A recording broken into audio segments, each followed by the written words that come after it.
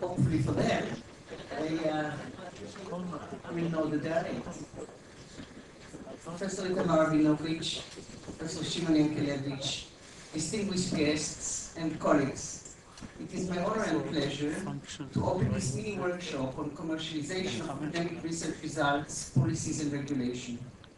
Well, first I would like to thank the speakers who agreed to participate in the workshop and share their knowledge with us. I want to be able to look at the screen. Special thanks to Professor Hagit Messenov, who initiated Don't turn it off. and managed to gather such a distinguished panel of experts. The issue of commercialization has been weaved lately into the university's life more than ever. However, the term commercialization encompasses more than just the simple rules and technicalities. The idea behind the workshop was to try and give the audience the ability to examine this issue more broadly and from several angles, the way we academic scientists are used to deal with other issues. I hope you will not only enjoy this workshop, but also benefit from it. And I would like now to invite the President and the Rector to address some introductory remarks. Professor Rabinovich, please. I guess the only person who needs to be addressed in English is be otherwise engaged, so I want my Israeli colleague to talk to you in English. Professor Paul David, our guest,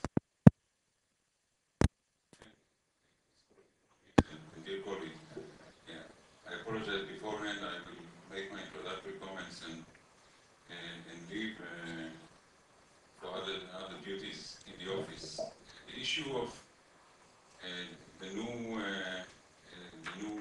rules and regulations of Tel Aviv University for patents and commercialization of intellectual property has been on our agenda for a few months and has generated quite a stir, and rightly so.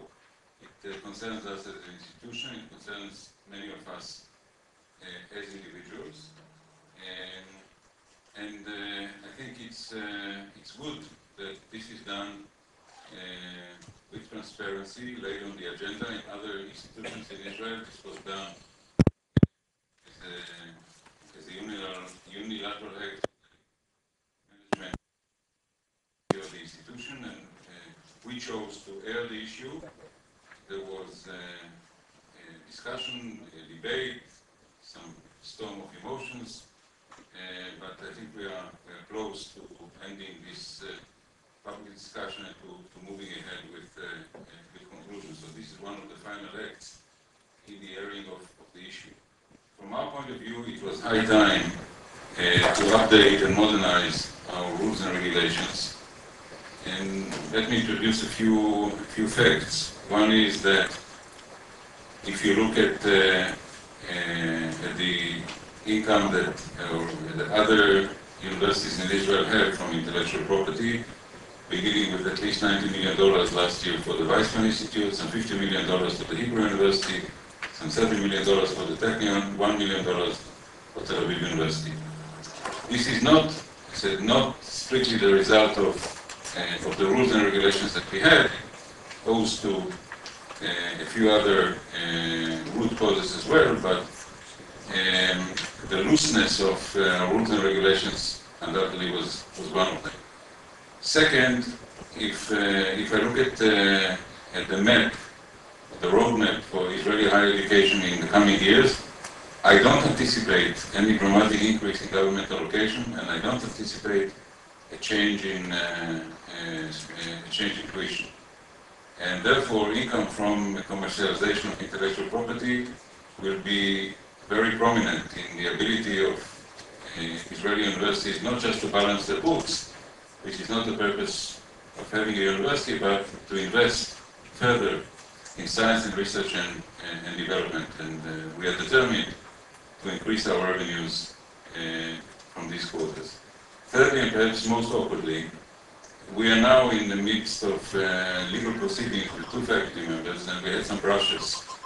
The with other faculty members in the last few years, and that's very awkward. Very awkward for a management team of a university to press legal charges or to take to court one of the faculty members. Yet we feel that we are in charge of the intellectual property that's been deposited with us, and it's our duty to protect it. And we hope that by drawing clearer guidelines in years to come, this openness may be saved, and that the current legal action is the last instance of legal action that we will have had to resolve with regard to faculty members. Another issue that I want to address, at least briefly, is I had a letter or a petition from a fairly large number of faculty members in the Faculty of Engineering protesting, let us say, the idea or expressing objection to the idea of creating or amalgamating some of the operations of remote with the research authority, fearing that this could affect their mode of work. Let me make very clear, remote is part of Tel Aviv University. For tax purposes, it had to be constructed as a corporation, but to all intents and purposes, it's an arm of the university. And the idea is to have greater efficiency and effectiveness in the way the university operates in this regard without negatively or adversely affecting the researchers, and I'm sure will be in other discussions with Ruti, Shimon, Hagit, and myself. So having said all of that, I hope that this seminar this afternoon will be yet another step towards not narrowing, but even totally eliminating the differences of view between management and faculty, and hopefully will bring all of this to a successful and a cordial conclusion in the beginning of the coming academic year. Thank you very much. Thank you very much, Professor Rabinovich, and now Professor Shimon Yankelevich, Director. Okay. Good afternoon. In behalf of Tel Aviv University, I would like to welcome all the participants of this Tel Aviv University workshop on opportunities and risks in commercialization of academic research result, which really addresses one of the more important and timely issues confronting any research university, and in particular Tel Aviv University. It was mentioned here by the President, our new IP regulations, but I think that what we should do in this workshop conference is really to, although this is in the background, really to discuss the whole issue of commercialization of academic research result, somewhat independently even of what's going on in Tel Aviv. In any case, I'm sure that we are going to have a most challenging, stimulating workshop with many discussion and debate. And I would like to make just few really general comments which are not really tied to the IP regulation of Tel Aviv University. I think that we will all agree that advanced nations depend increasingly on three critical elements: new discoveries, highly trained personnel, and expert knowledge, and that research universities are the primarily responsible and major source for supplying them. Now, traditionally, faculty in research universities transferred their knowledge to society at large only via their scientific publication and graduates. Direct commercial implementation of the new knowledge was in the past really rare. And this situation has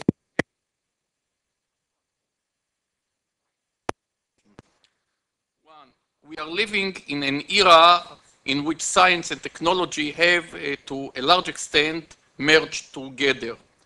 The time span between a basic scientific result and its possible application in many branches of natural sciences is becoming shorter and shorter. The immediate commercial applicability of research results is increasing. Two, there is greater emphasis on advancing the country's economic competitiveness through commercial application of university research supported and funded by national resources. 3, we witness an increase in industry-university cooperation, which drives commercial application. In many countries, certainly in Israel, industry's R&D is mainly D, development. If there is an R, research component, it is mostly R, which is very much tied to D, certainly in this country. The research horizon of industry is usually 2 to 3 years ahead, looking essentially at the next product. And therefore, industry depends on universities' research, expertise, and cooperation for a further horizon, let's say, of the order of 5 to 10 years. Number 4, university, and this was mentioned here by the president, universities struggling with financial difficulties, considering technology transfer, commercialization, as a promising source of income. 5, faculty are more aware of the personal opportunities offered by commercialization of their research finding. And finally, society views technology transfer and the consequent creation of industry, and therefore down the road jobs, as a return on the public investment in the university system. Now, there are, of course, both benefits and risks to technology transfer, to commercialization. The benefits include the generation of a steady source of income to the university, which can be, as was told here, reinvested in pursuing the non-profitable academic goals of the university. It will free the university from total reliance on government public allocations that make the university vulnerable to non-academic pressures and endanger academic freedom, and we have witnessed such things here in this country.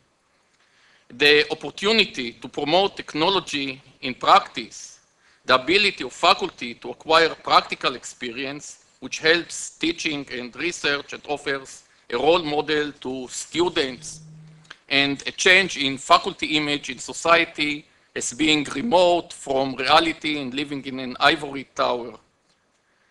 It promotes cooperation with industry and establishes the research university as the main source of long-term R for the industry.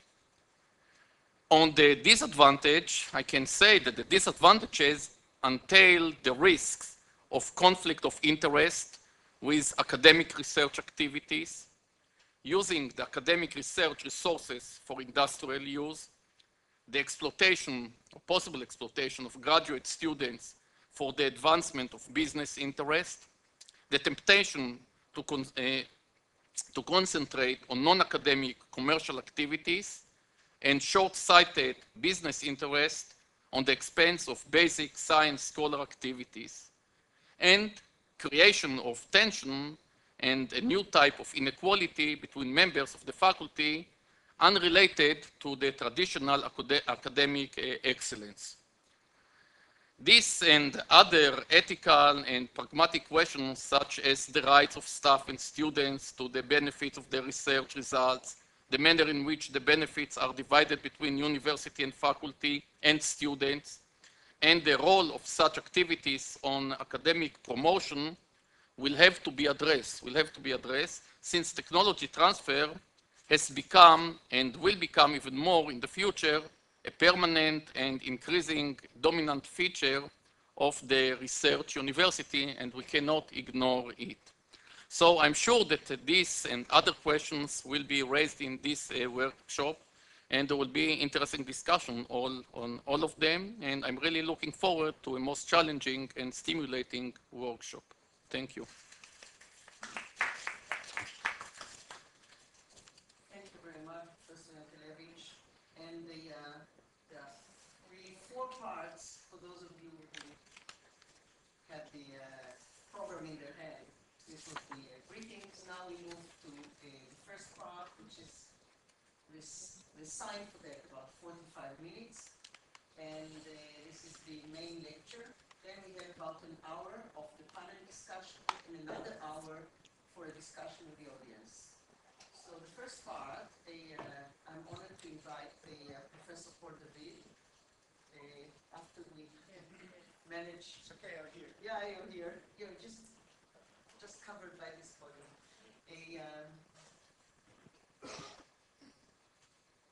To give his lecture now. Along with the program, we did send you parts of his CV, but for those of you who didn't do their homework, I'll just give a couple of highlights, saying that Professor Paul David is a professor of economics and senior fellow of the Institute of Economic Policy Research at Stanford University, where he has been a member of the faculty since 1961. Since November 2002, he has been a senior fellow of the Oxford Internet Institute. David is known internationally for his contribution in American economic history, and historical demography, and the economics of science and technology. He has published over 150 journal articles and contribution to edited books. He is a founding editor of the International Journal of Economics of Innovation and New Technology, currently serves on the editorial boards of numerous journals as an elected member in a number of and is a member in a number of distinguished national and international societies. Professor David has served as a consultant in the World Bank, the United Nations Universities, Economic Commission of the European Community, as well as a number of US government agencies and foundations, including the National Academy of Sciences and the National Science Foundation and Departments of Commerce and of Energy. And I'm sure we are all going to enjoy his talk. I can please invite him. Thank you very much. Well, it's a pleasure. It's a pleasure to be here. I think I will yell instead. If you can't hear me. I think they need you for the recording. Okay, it's okay. Fine, good.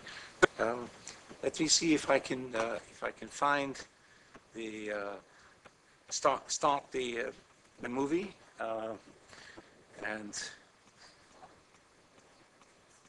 Why are we being taped? I think it's only me. The audience don't have to be taped. I was going to say, yes, you can. I think you should ask to have it have it turned off. Okay. We recorded as a request of some of your colleagues who were unable to attend and asked if there is any other way that they can enjoy the fact that brought such a famous and distinguished participants. And we decided it's worth it.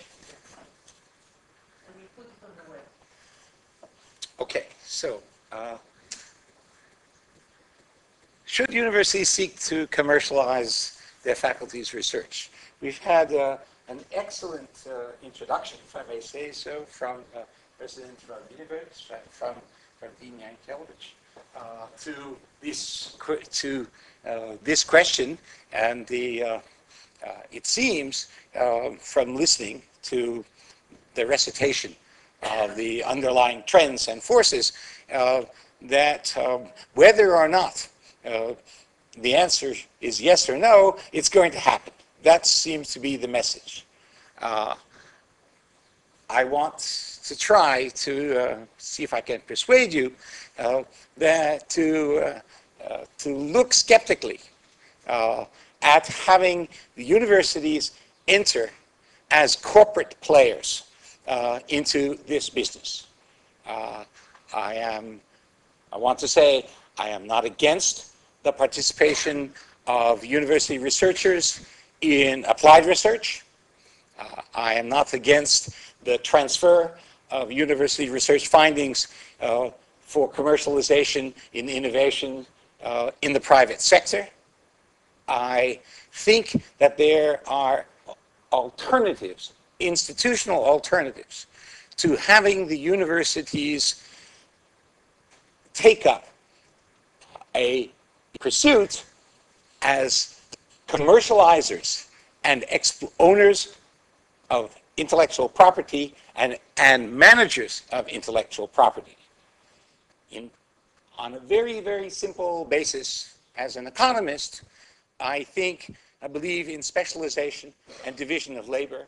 I believe that institutions have developed functional capabilities at which, if one wants to say they're not perfect, they are better than other available institutions. And I think that the social functions of the university, the societal functions, which have generated over a long period of time public support for universities, conflict in fundamental ways with the pursuit of the exploitation of knowledge using the solution of ownership, of assigning ownership and monopoly rights in property and asking it, the entity to pursue those. I think that what you get from this is bad patents, bad exploitation practices, and at the same time, what you get is a confusion in the goals and the conduct of people within universities, as well as producing even more differentiation in the nature and purposes which undermine what I think is the important academic ethos, which distinguishes universities from other entities in society and which ultimately is the long-term protection for the university as an independent source of knowledge and a reference point for society, both as the preserver of cultural and scientific heritage and the disseminator, and the connection point between societies, which facilitates the movement of knowledge and the movement of people. Okay, so that's what I want to try to persuade you of.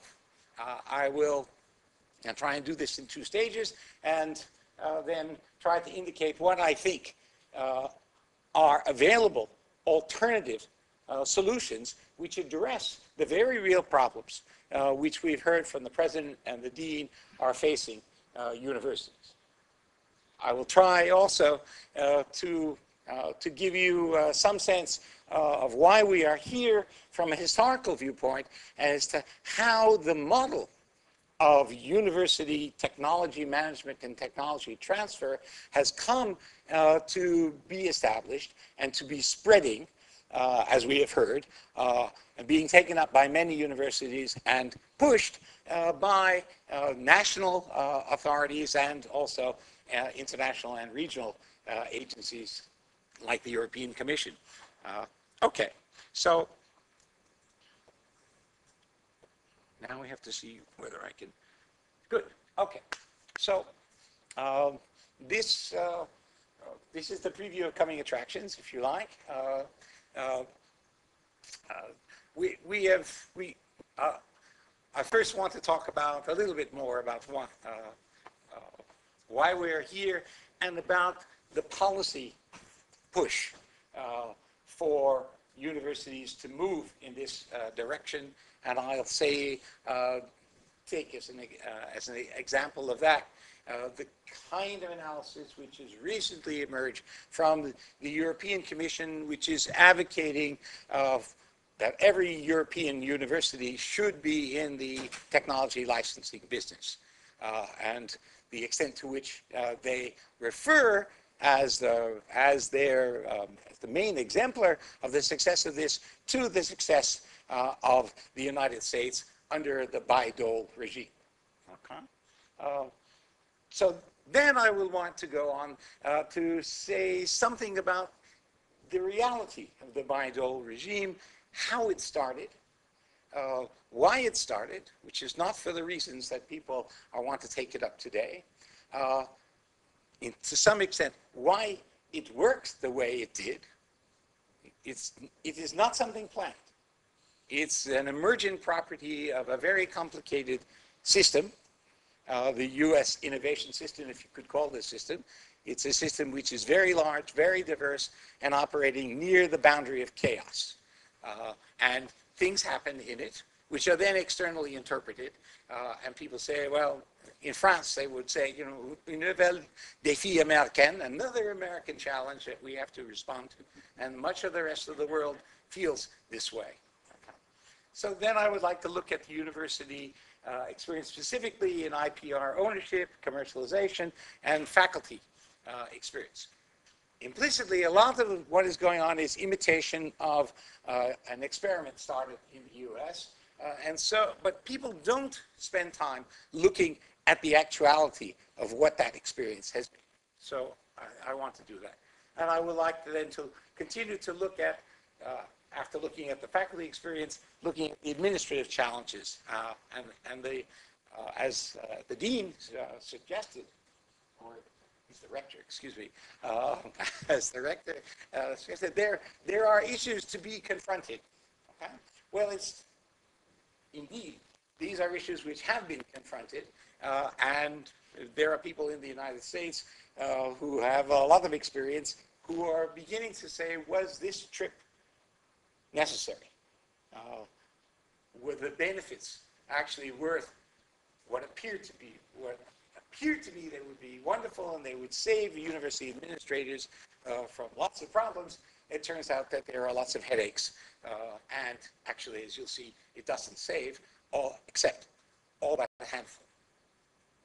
Then there is a question of an overall assessment, and I think that there are some uncertain short-term gains for universities and predictable long-term costs. I will say something very research on this has been focused on countries other than Israel. That is a special case. What could be a special case?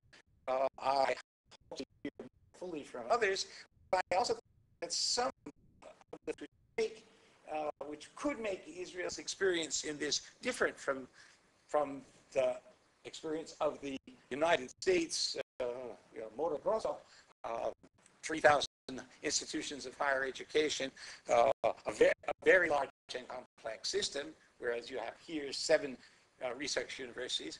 Israel's experience could be very different. But in a number of respects, as a small country, I think that the problems of going this route also may make for a special case which would argue against this and argue in favor of some alternatives. So let's see how we go here. Okay. So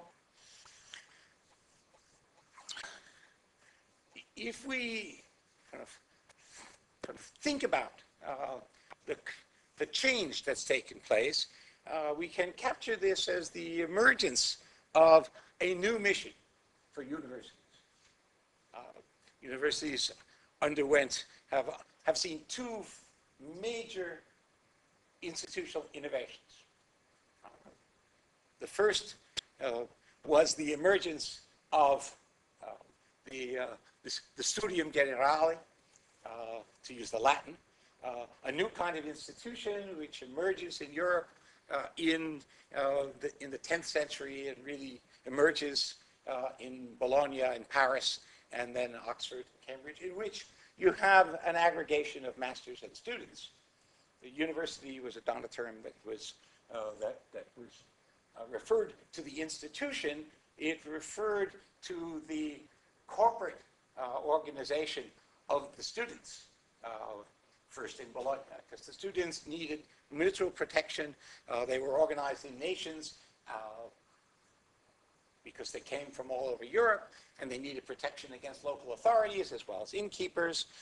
And what you eventually had was the formation of a guild, using the Roman concept of the universitas, was the union of students. In Paris, it was different. There was the union of masters because they were in a struggle against the cathedral schools as to who could license people to teach.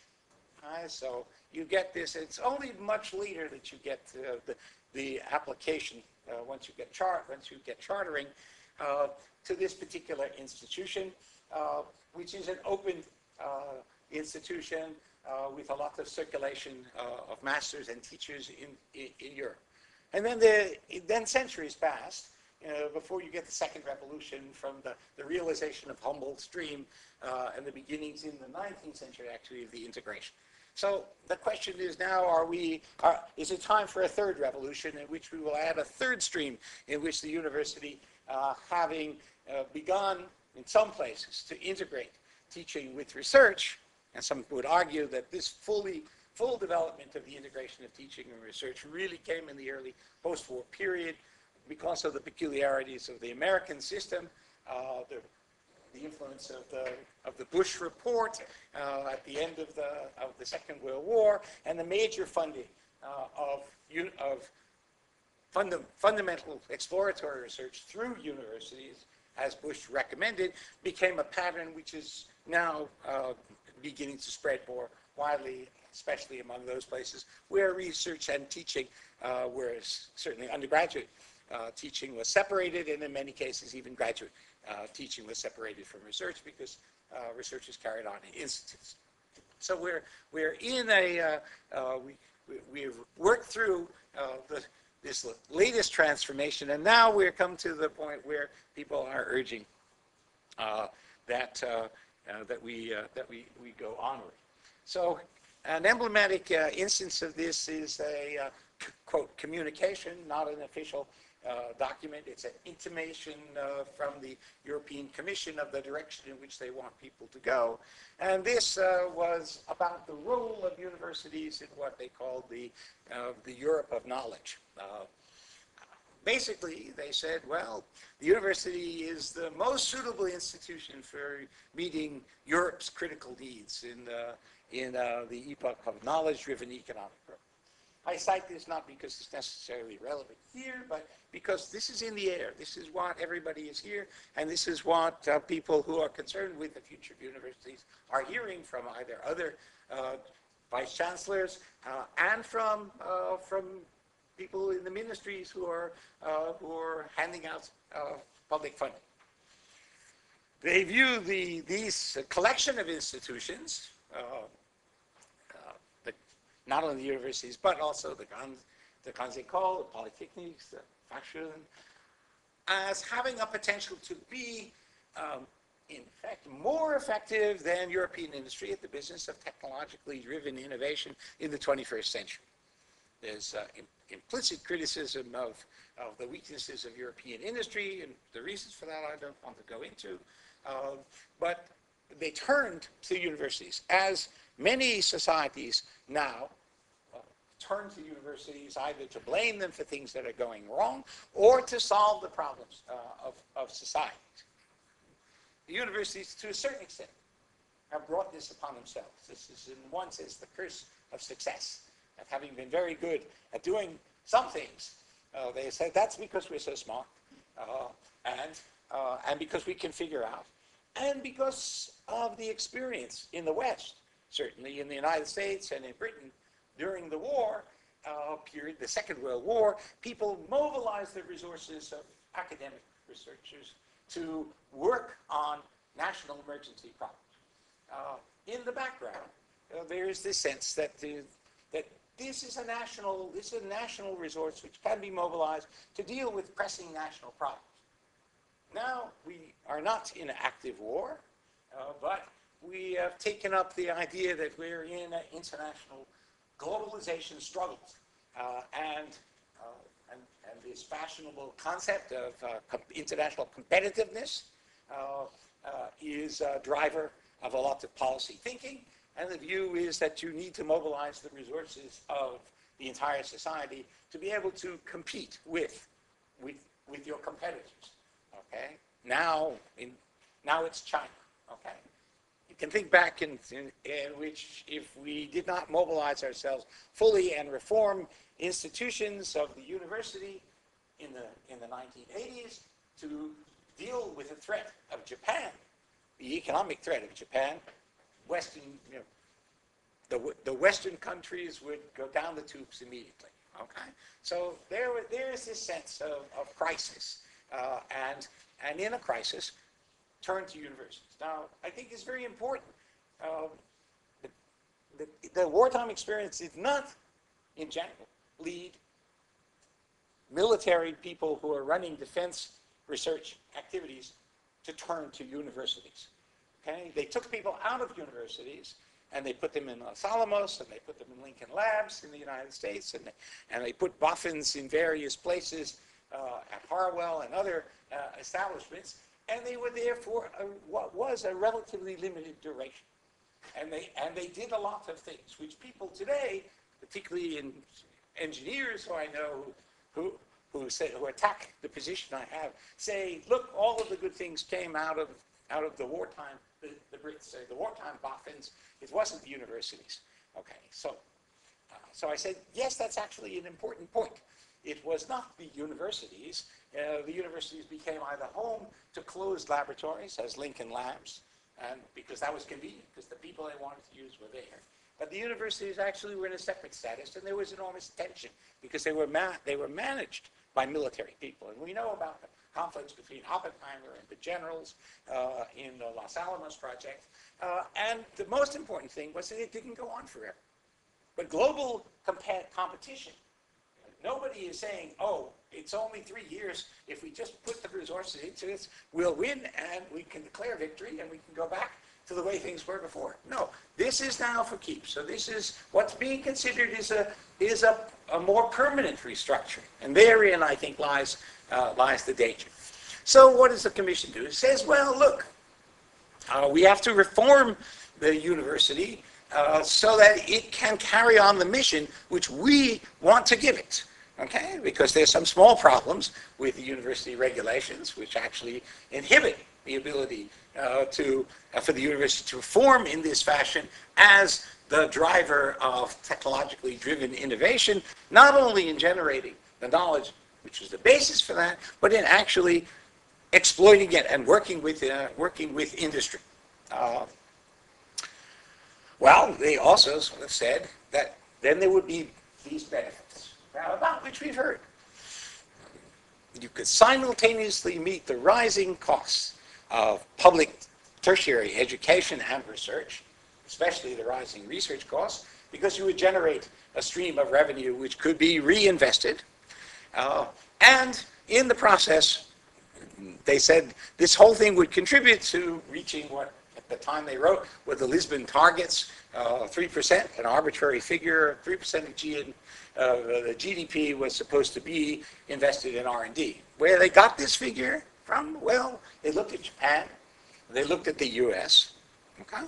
Well, in Japan's case, the figure is close to 3%. In Sweden, it's something like that. In the US case, if you take out the defense research, it looks more like 1.9% of the civilian part. And there is a big problem for Europe, that maybe less of a problem than for Israel, that the relative size of the defense-related research and the more long-term exploratory research, which military establishments as patrons of science are really very, very good at hands-off, let people explore what the future possible weapon systems might be or what we have to defend against. Europe doesn't have that. So in part, some of this is a response. So this is the policy push. Okay. Well, one of the things which has given this a lot of momentum, of course, is the fact that the university, in fact, all educational systems, are among the most mimetic institutions in the world. They copy each other, at least in their outward form. Sociologists have studied this and have tried to take this as an index of modernization, and in fact have concluded in the end that it's not a very good index of modernization as to whether you have an educational, secondary educational system with a board of education, a ministry of education, if you have a sort of a state university system, because everybody has them. There's barely a country in the world that doesn't have something that's labeled that way. Of course, when you look at the reality of what the way this is actually implemented, there's a big range. And the same thing is true when you look within a country which is large enough to have a substantial diversity, such as the United States. We have 3,000 institutions of higher education. We have 200 so-called Carnegie research institutions. Those are the institutions that absorb 98% of federal funding. We have 100 of those institutions which absorb about 74% of that funding, and we have 20 institutions that you can name. Okay, maybe more, slightly more, but so there's enormous gradation, and the way in which everything about universities gets implemented is different in different parts of the system, including relations between universities and industry. So it's very important to keep in mind what the target, what the model, what the set of universities who are the peers that you want to emulate are, rather than take the kind of the average of practice. So this concept of the triple helix, which is university, industry, business relations, emerges in the U.S. particularly in the 1980s, when it actually starts in the late 70s with NSF proposals for special kinds of university, industry, business research centers, large engineering centers. It was actually Eric Bloch who came from IBM into NSF, who started it. There was a lot of objection in some of the non-engineering sciences that this was taking money from fundamental research and so forth. But there was a push, and during this period, although ostensibly the U.S. said it had no science policy, under the Reagan administration, you'll see there were many of these university industry research centers were created and drew funding. In the state governments, the state government said, okay, we will fund these with matching resources, and they were oriented towards regional development. And from this has emerged a sort of a model which is now being imitated all over the world. Okay. There are some things which have a helical structure. Viruses have a helical structure, and I think this is an institutional virus. Not always benign. Okay. In addition, what you have is the beginnings of a new professional class that emerged. University technology managers. This was started in the United States by Niels Reimers, who was the director of the Office of Technology Licensing at Stanford. He subsequently went to MIT. He went to Berkeley. He was the Johnny Appleseed of the industry. He went around planting these, and now there are more than 2,000 members. They have a lobbying office in Washington where they fight tooth and nail against anything which would disrupt or alter this system. So you have an entrenched interest there. And they speak about essentially the glories and essentialities of this. So when you make a change like this, you create a vested interest, and you are dealing with all the things that people recognize instantly when it occurs in the public sector, that there are bureaucrats and there are people who want to continue the mission. In this case, there are institutional interests in keeping this going. This accounts in some part for the fact that, as you'll see, for most of the institutions in the United States, well, a very large proportion of the institutions actually have no licensing revenue at all, even though they're all patenting. They are all technically in stock business. They're underwater. Okay, they're sort of in the red on operating expenses. Never mind the fixed facilities that they are, and they can't be turned off, because the emblematic aspect of having an Office of Technology License is that you're actively contributing to some regional development, to the national competitiveness, and if you try to switch them off, then they call the state legislatures, and the state legislature says, your university is no longer supporting the industry of Nebraska. The taxpayers are not going to get anything back from the university. So you have this kind of entrenching effects. And then we also have the international interpretation of the U.S. bi-dole experience, which is what I want to, which is largely based not on a close familiarity with what actually turned out to be the case. Okay.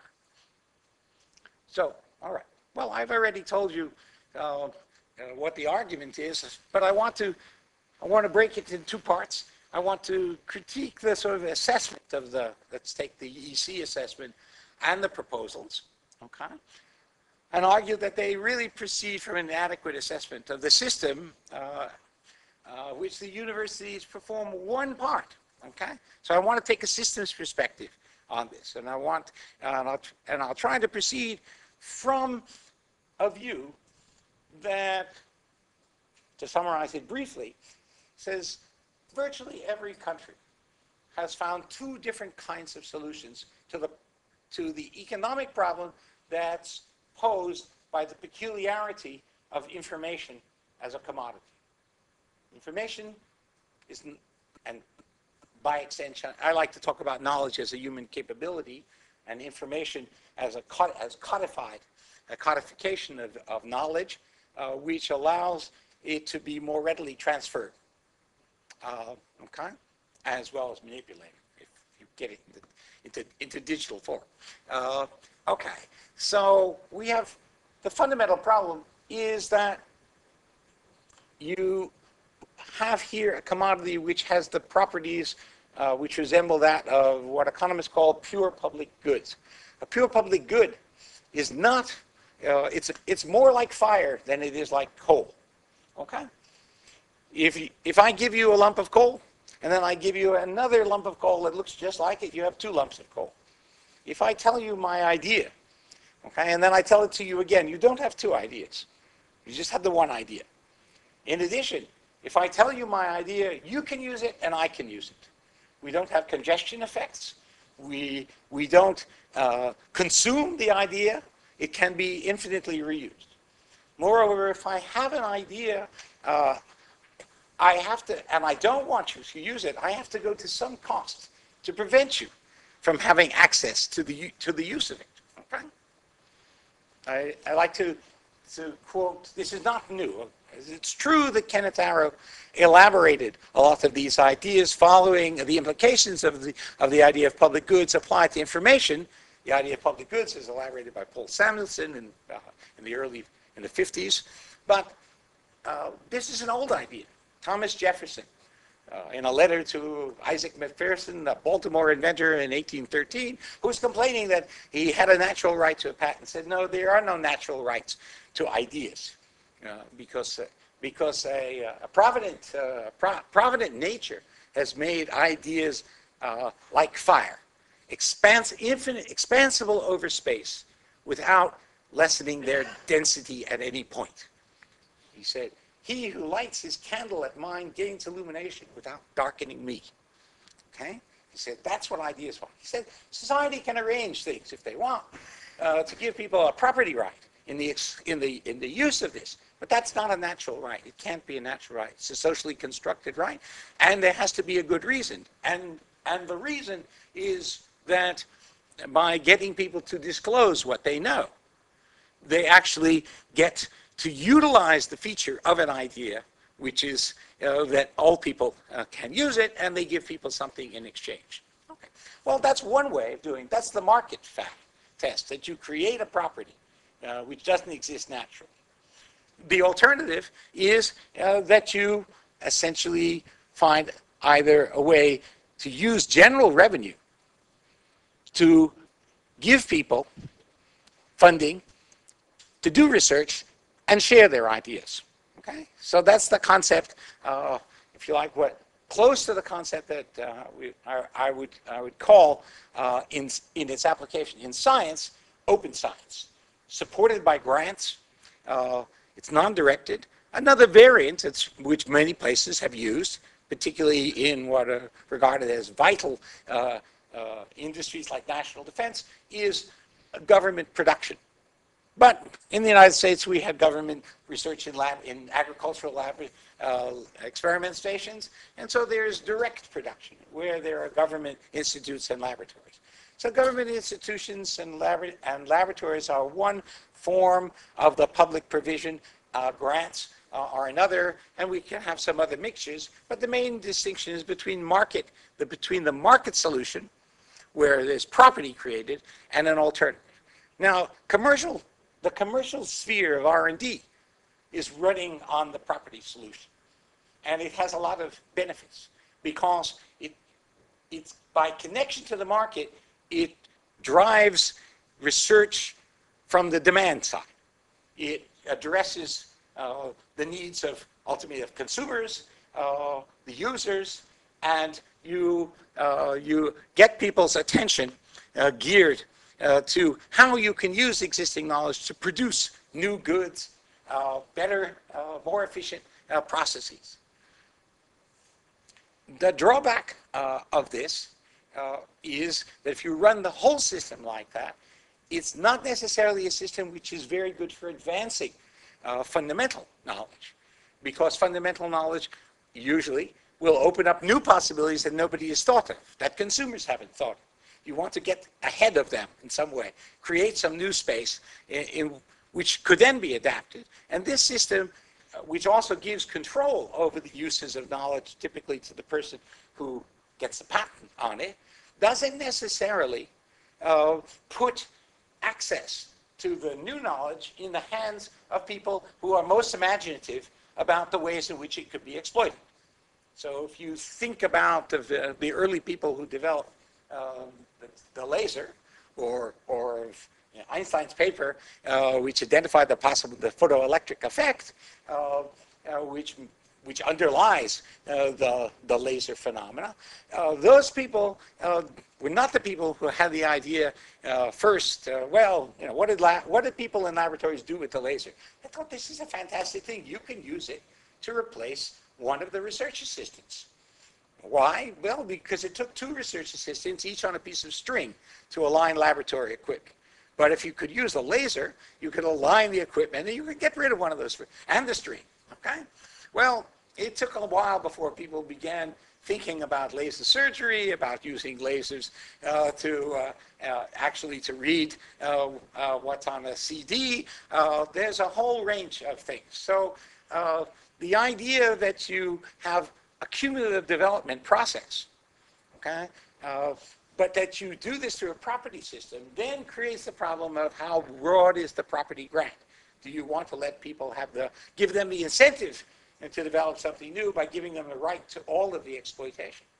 Well, pass-through licenses and other arrangements, which are now emerge in fields working close to the frontier of new knowledge, have this feature of giving the original person, a claim on all of the future possible inventions which will in some way be based on that. And that, in some respects, inhibits people it creates entry barriers for people who come from the outside with an entirely new application. The open science system is very good for generating new knowledge, okay, for various reasons, which I could take a long time explaining. But basically, by transferring knowledge to other people, it creates a large number of people who, in general, are positioned to rapidly evaluate new additions. And so it increases the rate of advance of the stock of reliable knowledge. Okay? It allows you to mobilize problem-solving capabilities which are beyond the reach of the particular research units that get the idea. But it has a fatal flaw. In this system, you essentially have to give away what you learn. Okay? The norms require that you not only publish the result, but you publish the way you got the result. You have to show the methodology so it can be replicated by others. And speed of replication is socially desirable. It creates a race for the kind of credit which one gets from having priority of discovery. A priority claim of a validated research finding creates a certain amount of racing, and that. Okay, 10 minutes more to go. Thank you. And I have water too. Okay, this will make it go faster. Okay, so these two systems, I just want to suggest, are complementary. Neither gives you a complete, well-functioning system, and the major problem for research policy, science and technology policy, is to get the balance between these two systems in terms of the deployment of resources correct, and to provide mechanisms which allow them to work together in a useful way, to coordinate, to collaborate at some basis. And what I want to argue is that this is a problem of finding the right institutional mix and the right balance of funding among institutions, not the problem of trying to create a chimera, of taking two types of institutions, each which have a specialized function, and then trying to put them together under one roof. Okay, so let me now pick up some speed and try to answer three questions. Okay, so one question, which is of less concern here, was: is there really a problem arising from a failure to transfer research? Okay. The second is: does the U.S.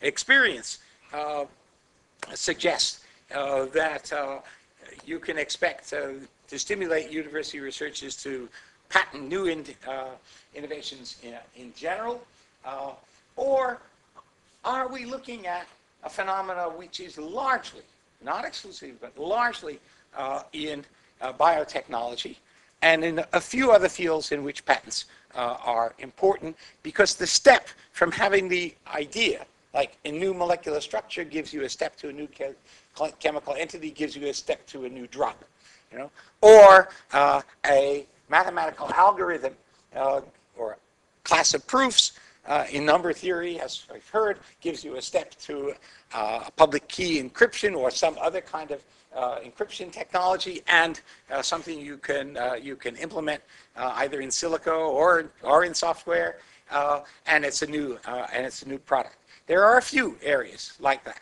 but the question is: what is the so-called success of the U.S. And the increase in the amount of patenting, which refers to scientific papers, really based on? Okay, is it a general new trend, or is it something which is really a matter of what's gone on in biotechnology in the last 20 years? And the third is the question of, well, do we have evidence suggesting that becoming better at knowledge management and accumulating rights, universities are going to be able to solve financial problems? Okay, I just want to put up just some numbers. Comparing the first two columns, there's been a good bit of recent research, even more recent than that which I'm citing, which says that there was a long history of university faculty involvement in applied research. Okay? In the German universities, the professors own the patents. The legislation has only recently been changed. There's a long history of close consulting, particularly in the chemicals industry and in industries related to that, and in some branches of applied physics. So there's an important distinction to be made as to whether it's university corporate participation as opposed to participation of university faculty. And in the European case, where they say, well, Europe's problem is that universities aren't patenting anything, that is different from saying university faculty is not translating their research. Okay, so this is just the first issue. The answer is that, at least for the European case, for people who say, well, the problem is that that Tel Aviv University isn't doing much technology transfer. That's true. That appears to be true at the corporate level. There is a question as to whether people in University of Tel Aviv are actively oriented towards commercially relevant innovation, whether they are engaged in technology transfer, whether they have close relations with business firms. Some of the argument says that this relationship of the university is good because it orients the faculty towards doing applied kind of research. Well, it may be, as is the case in Europe, that the faculty already, in substantial number, are oriented that way, and that what we're actually maybe doing is to put into place a set of things which actually disrupt existing network of consulting agreements and other things. Whether you want to have those consulting agreements is a separate question, but we'll no doubt debate that. Okay. How justified is the new hope about patent seeking? Okay. Well, I'll just summarize this and go past a lot of the documents. Say, to a great extent, this view is grounded on perceptions of U.S. From afar. We've had rapid increasing in patenting. We've had university patent focus in the life sciences. And it turns out that academic science-based patent growth, as indicated by patent citations to scientific publications, to a great extent involve university people in biotechnology citing their own papers or the papers of their colleagues, or not only at the same university, but elsewhere.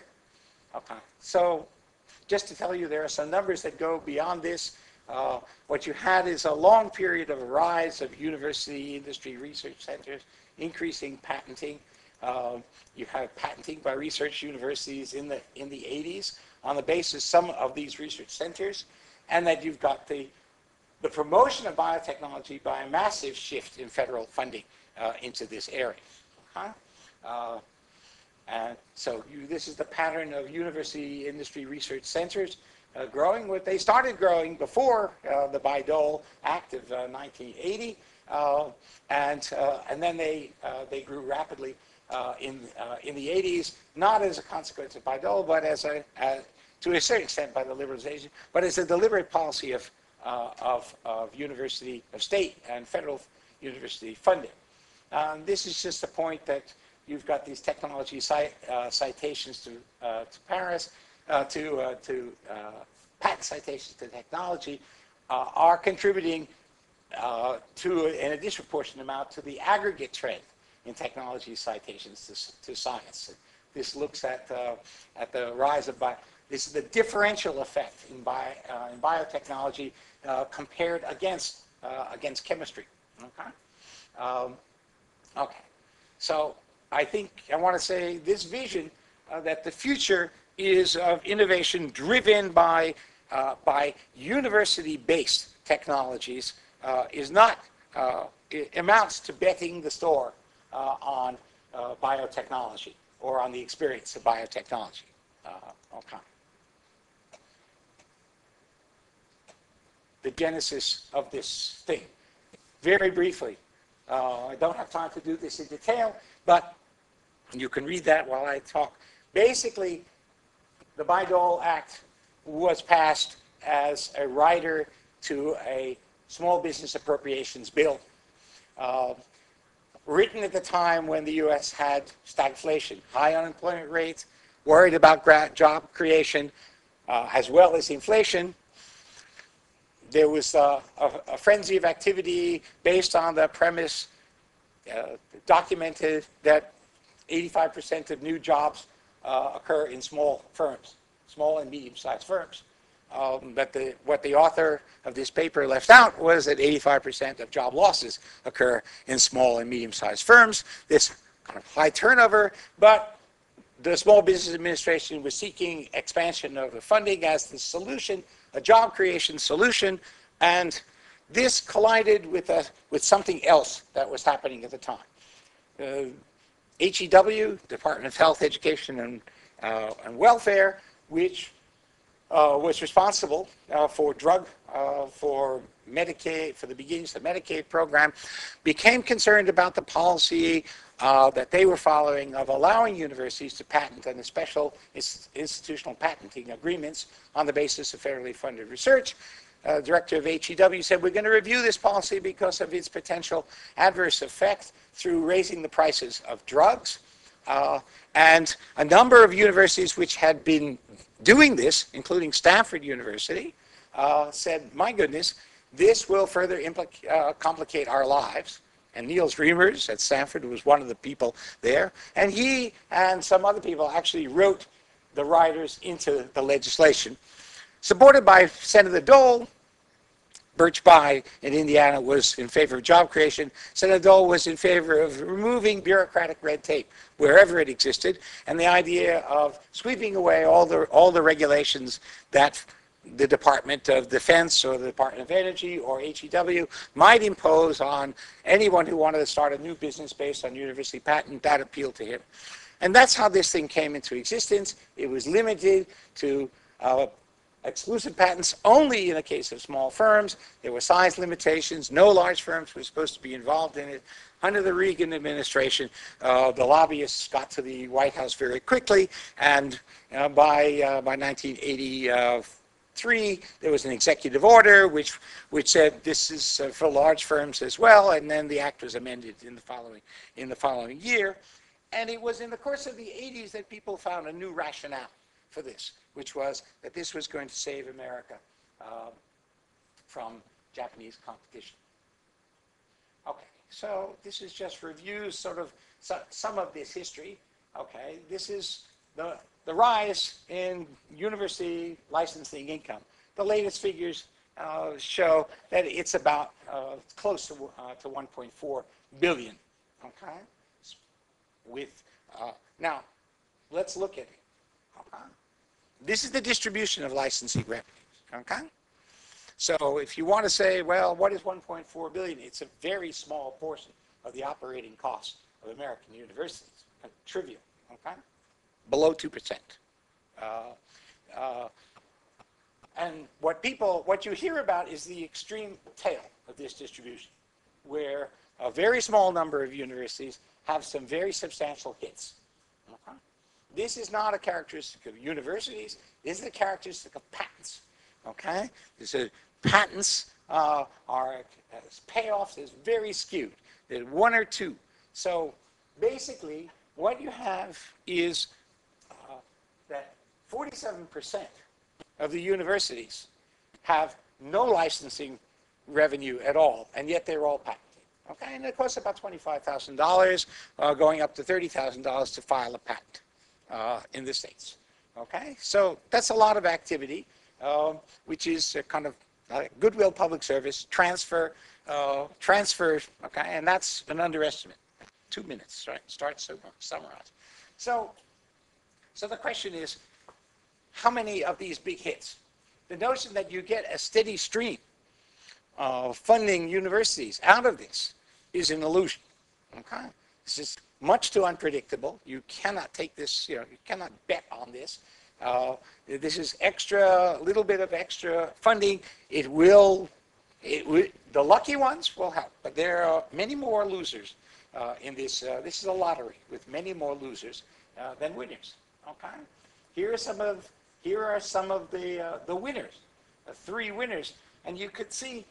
In here, if you look how well they're doing, look at how much of their revenue is generated just by the top 5. Okay, so it's Columbia, it's up in the 90s, 90%. Stanford, it's 85. And we've lost the Cohn-Boyer patent, so the share has probably dropped a little bit. But California, that's the entire University of California system, and so they've got a lot of medium-sized earners. So that even within them, you've got a very small number of hits, and that means that it's hard to plan for, and B, you have to actually be fairly careful about how you license them and how intelligent you are about licensing. Okay, so I don't think that this is the solution to the problem. Okay, so and then you have to consider all of the side effects, and we'll hear more about these. The openness of university communities, the teaching and research environments, the conflicts of interest, which are created when you try to manage a commercial enterprise in a proper fashion. Look at what industry does. They have trade secrecy. They have hairdresser clauses. They make people sign lab books. They don't transfer lab books. They are, and we find I find, to my amazement, that in Britain, the universities have gone completely overboard, and every student, undergraduate and graduate student, who is matriculated, has entered by matriculating into a master-servant relation with the university.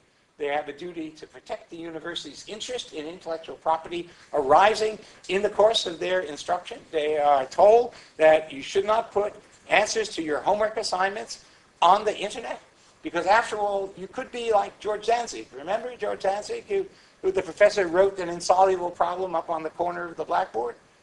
He came late to class, and he copied it down because that's where the homework assignments were. He came back after the weekend and handed in his paper. The professor says, I had a lot of trouble with this. Please tell me where in the book it deals with the optimization with inequality constraints. And the professor said, no, that wasn't a homework assignment. That was an unsolved problem. He said, well, I think that this simplex method I have could be useful. Okay, and it was. Okay, so there's one. Okay, so but ever after, people said, yeah, but if we'd only gotten the patent on the simplex method. Okay, right. So all right, I've talked to a lot of research students in Oxford who are computer programmers and doing stuff, and they say, I have 3 ideas for companies, but I think I'm waiting till I get out of here and till I get out of England before I talk about them. Okay? All right? So you have to think about what is the incentive effect. Okay? Especially in a country like Israel, where people can go out and not cut themselves off and come back and start companies in other places. So the view that you can change the incentive structures without and not disturb anything is something an economist would tell you. Don't bet on it. And then we have all the complexities of managing. Should you license to the competitor of a firm that has been giving you equipment gifts? Okay, you license their competitor. Well, you hear about it from them. Okay, and that tends to disturb the university affiliates programs, because the close connections that you have with placement of your students, lots of things that are built up, become complicated with the question of who you're doing business with in the licensing office and what the terms are. And people who have been giving you gifts want better terms, okay? But that interferes with actually maximizing the revenue flow from this. And there are stories that could go with all of these things.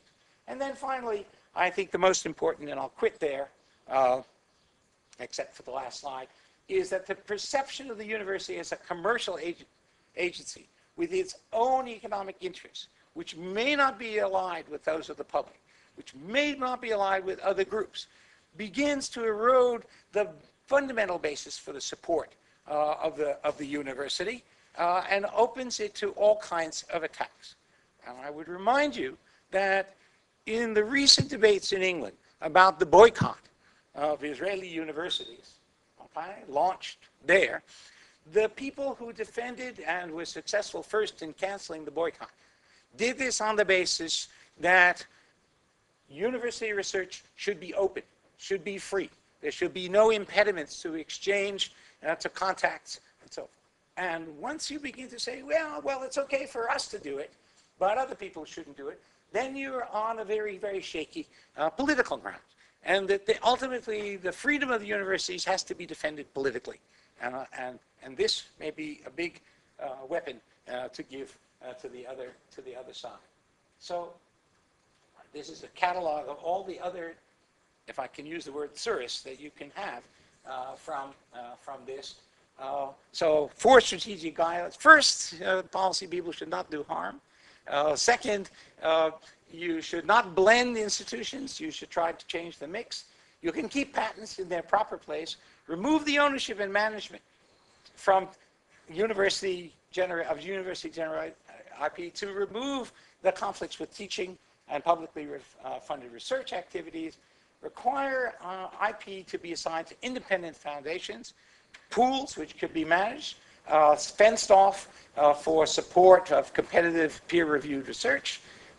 There are a lot of bridge institutions which could be created. There are some models, both present and past models, of separate institutions which could perform the bridge transfer functions which could function to manage research portfolios essentially and separate this from the universities and could then be essentially taxed by the public authorities that create them and fund research through the income which is generated. And they can, by pooling, they can more efficiently manage research portfolios and likely extract larger income. So yes, I think it's time for institutional innovation, but innovation does not mean turning businesses into another institution which we have, which is well worked out, which is corporate profit-seeking corporations, and in the process destroying the unique features of the university. Thank you.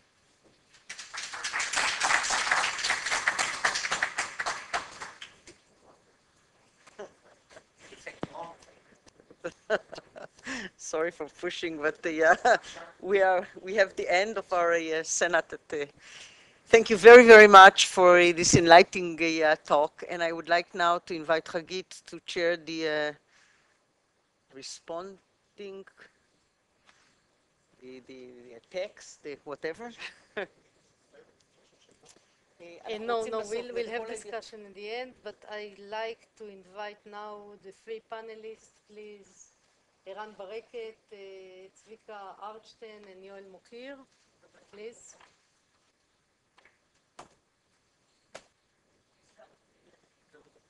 Yes, please.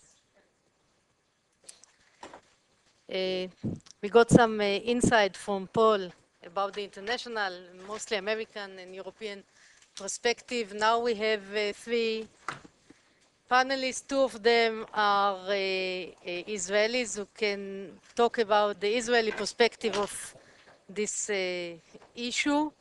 And Yoel also can speak English, Hebrew, but his perspective is more the historic one. Is it me? We'll give like 15 minutes to each of you, and then we'll have an open discussion with the audience and with having Paul again. First, Eran, please. You have also the biographies, or the very short biographies of the three speakers. Eran is an advocate. He deals with intellectual property rights and university research, and we are honored to have him here. Please, Eran. Thank you. And thank you for giving ideas. As Hagit said, I'm an attorney having a private practice in intellectual property law, and I also teach patents law in the Haifa University. As a lawyer, I tend to see the problems that the universities may face when managing intellectual property towards commercialization, and I will speak about them. But at the end of the day, I think that one thing is clear. The results of the research are an asset, and it needs to be managed one way or another. And the university can decide that it wants to donate this asset to the public. But that also needs to be managed. The university can decide that it wants to commercialize those results. It requires management.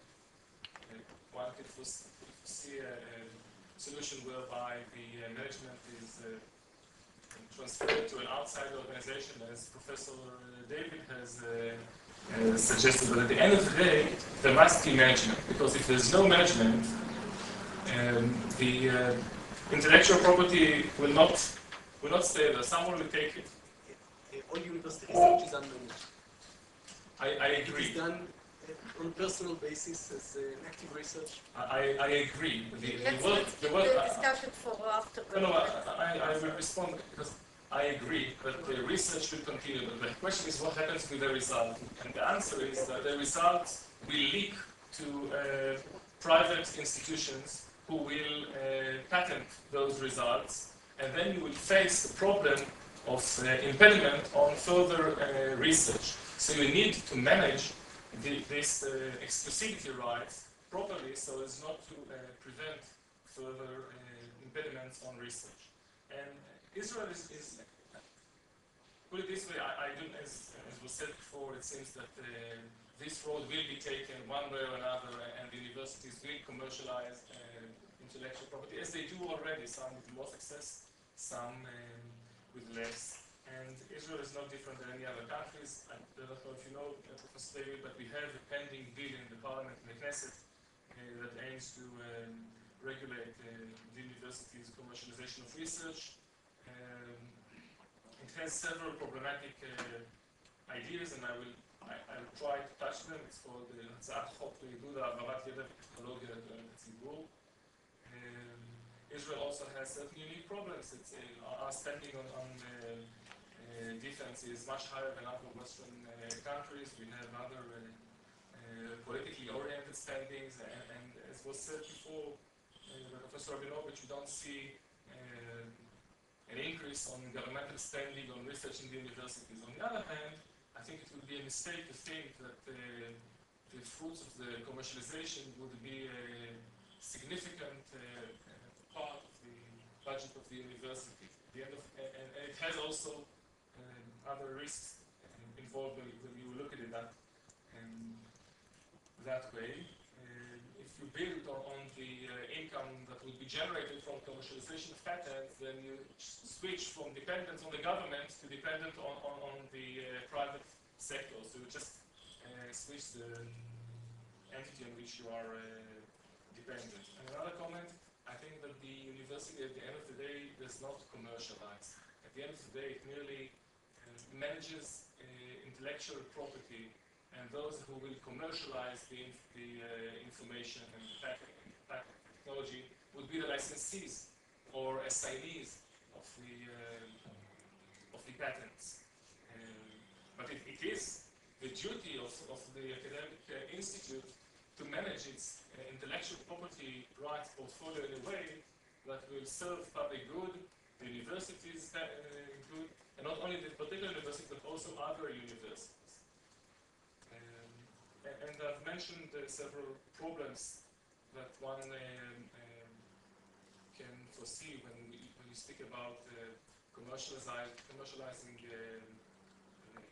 academic research. First of all, patenting means exclusivity, and exclusivity is the direct opposite of science, of open science. There's no science but open science.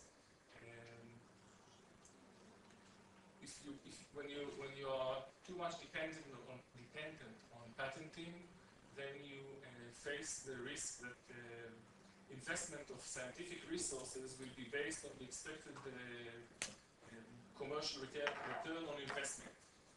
If you take monies that are generated from the commercialization of patents and allocate them to the faculty or the lab of the researcher that has contributed to the invention, then you are mixing the decision of how to fund basic research, which will be objectively decided, with notions of commercialization and expected return on investment, and it's dangerous.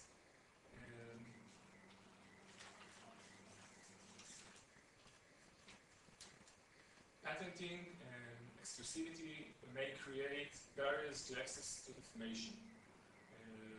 If a researcher calls me and asks me whether he or she can use a DNA sample from a DNA bank because of certain intellectual property rights, you can appreciate that this commercialization creates impediments on access to information. The prevalent practice of transfer of materials is different when you have to think all the day about intellectual property. In addition, if the income-generating portfolio is not large enough, litigation threats may also pose a problem. I will mention that later on. That when a university or academic institution is dragged into litigation, it's not pleasant. And there may be indemnification provisions, arrangements, but this is a legal solution. There may also be practical problems there. Patents are given, especially in the biotech fields, on research tools and on subject matter which is used in research, like genes, ESPs, SNPs. They are used both as research tool and as subject matter that is used in basic research. When one invents a new product, he or she gets an absolute protection. Regardless if someone else will later on come up with a new way to produce the same product, the second inventor will be prevented from using his invention until the expiry of the patent. In the early days of recombinant DNA, people had patents.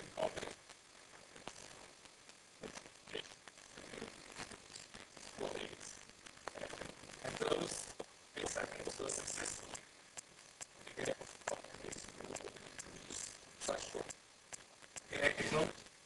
So patents can create barriers to access to information. Very well. Discontent. If you read the FTC's 2003 report on patents and competition, they bring a telling story about the barriers to entry to the commercial arena, which small and innovative companies may face. And again, barriers to entry to the academic scenes with which small academic institutions may face is a threat. And again, one could say that the university can safeguard itself and protect its interests through its licensing arrangements. But I would expect that most universities would not try to protect the research interests of other universities. We are all in one community. Another word of caution, if IP management transpires to be cumbersome, then the money which we all work on will go away. For example, the pending bill in the Knesset aims to regulate at the primary legislation level the rules for licensing of IP. This is doomed to fail. One cannot prescribe the rules for licensing of IP at the primary legislation level. If you also take, for example, the example of investment in industrial R&D by the Office of Chief Scientist, management of research and R&D. The initial idea was to keep the technology here, but then the industry created its pressure, they gave a warning, and at the end of the day, the Office of Chief Scientist succumbed and the law was passed, and now it's okay to transfer the technology abroad. It may be good, it may be bad, I don't know, we'll see whether it will work or not, they have their arrangement, but it certainly shows that the initial intention of the legislative bodies, whether in the Knesset or in the university, will certainly not always be the end result. Now, Professor David mentioned the problem of changing public views. A legal case, which was litigated in the last couple of years in the US was Meddy versus Duke. Meddy was a researcher in physics in one of the universities, and the details are not important, and I do not have sufficient time. He was a Duke. I think he was in Cornell. No, he was at Stanford, came to Stanford from Cornell, then went to Duke. Yes, but the problem was that in his first university, he got patents in his own name. Then he got a lab at Duke. And then there were accusations about mismanagement of the lab, and he was forced to leave.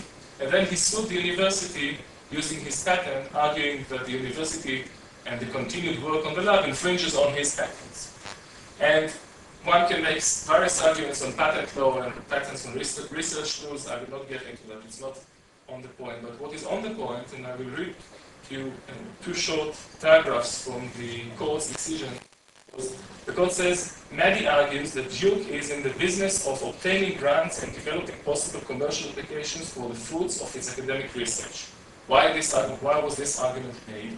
Because the university argued that it is shielded under what is called the experimental use exception. We are not in the business. We are conducting basic research. So we should not be sued on the basis of these patents. But the court did not entertain that argument. The court ruled by a majority that, and I'm quoting, for example, major research universities such as Duke often sanction and fund research projects with arguably no commercial application whatsoever. However, these projects unmistakably further the institution's legitimate business objective, funding and educating and enlightening students and faculty participating in these projects. These projects also serve, for example, to increase the status of the institution and lure lucrative research grants, students and faculty. So if you enter the business arena, you should be prepared to be viewed as businessmen. You should be prepared to see the process of getting research grant for basic research as part of a business, which can be prevented by use of patents. And that does not mean that the university should not manage patents. It means that the university should be aware of these concerns and manage patents properly so as not to create, so as to try to avoid those risks. Again, management must be conducted. This change in the public perception, when coupled with other notions of our system in Israel, for example, here in Israel, unfortunately, many of our judges, including in the Supreme Court, do not share the view of Thomas Jefferson in the United States. They do not view intellectual property and patents as something that is aimed to serve as certain public good. They look at patents as natural property, as a natural right for a property. And then they even add and say patents should be protected on the basis of the basic law of human dignity as a right of property. So if you have very strong enforcement of property rights and very narrow exceptions for research, the result is clear. I think that in the slide that I saw, Professor DeVille, he mentioned problems of students and colleagues. And again, speaking from my own experience, fights over patents are already here. Who is the inventor? Is it the professor or the student? Now, admittedly, credit was always important, and people could argue about credit. But now we bring into the situation also money and dreams of becoming rich, and it gets complicated. Again, I've seen excellent scientific teams that broke up on account of patent entitlement disputes. So, at the end, I think it's a delicate task that the academic institution is faced with. But it's one that the academic institution must take, must do its best to manage. And one thing is certain, at least in my opinion, that certainty is of crucial importance. We need to know where we stand, what are the rights and what are the duties. Again, speaking from the private sector, where I see researchers, doctors in the hospitals who have ideas, who got some money, they try to raise some money, but then there's uncertainty about the ownership of the intellectual property. And at the end of the day, if you don't have it today, it will become a larger problem later on. So to all of us, it's important to have certainty to begin with, and the introduction of the bylaws of the university is an important step towards achieving certainty. I will end with a short comment about the situation. I will end with a short comment about the general scheme under the general patents law. It always looks as if the lawn's neighbor is greener, and it's not always like that. First of all, as a general statement, I think that one can say that the current legal situation under the Israeli patent law is unpleasant from the point of view of the researcher. Employers' rights are extremely strong. Title to invention is vested with the employers, save for exceptional circumstances as a matter of practice. And there are two prongs for the entitlement, for the ownership rule of the employee. And they have been interpreted very broadly. For example, although the invention has to be invented during the course of the employment, case law shows that as long as the employment relationship, employer-employee relationship, has not been terminated, this condition is met. So if the researcher takes a leave of absence for 1 year, he is still employed. As a matter of general patents law, he is still employed, and therefore the condition of having invented his invention during the course of employment is met even when he's on a sabbatical. Okay? And the bylaws of the university may remedy such difficulties, but this is a position under general law. And this is the case even if the invention was conceived during the employee's spare time at home. And I think that the position of the researchers in the university who are expected to invent is far worse than every other employee in Israel. Because the willingness of the court to rule that the invention belongs to the employer is stronger when you are hired to invent than when you're doing secretarial work or something, or gardening work, not expected to invent. Although the invention has to be invented as a result of the employment, case law shows that the causation which is necessary to create the ownership for the employer, may be very weak, very, very weak. So at the end, whether it's as a result and during the course, or whether these are cumulative requirements or alternative requirements, makes no difference. For as long as you're employed, if there's a weak causation between your employment and the invention, the title will be vested with the employer. Judicial precedents on monetary compensation to employees are very scarce. The rate of royalties, if it were going to be based on the industry comparables, would be low. In general, rate of royalties payable to researchers in the Israeli institutions is higher than in other places.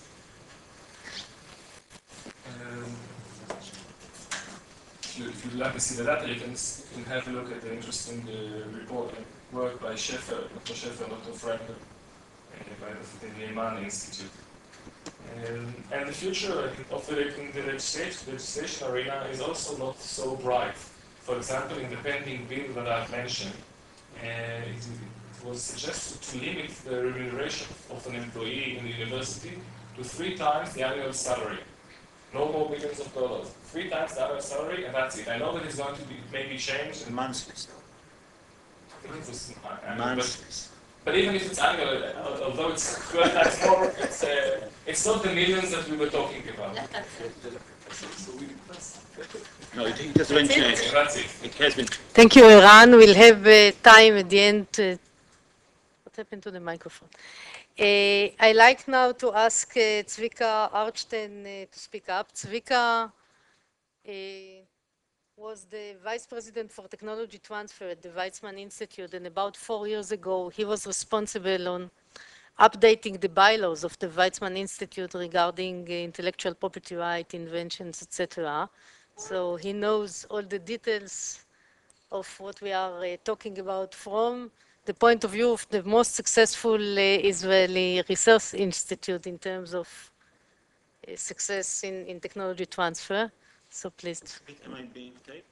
Yes. You don't want to? Okay, so the talk will be less interesting.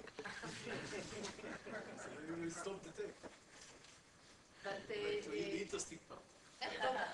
to the microphone, so you will take. What? Is it working? Yeah, it is. Okay, Hagit, thank you for inviting me.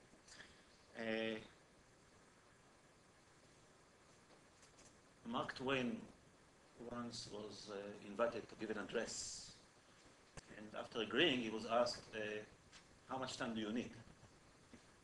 And he replied saying, well, if it is on a subject I'm really an expert on, 10 minutes, 15 minutes suffice. If I so about it, maybe 30, 40 minutes. If I hardly know it, I can talk about it indefinitely. So 10, 15 minutes will suffice.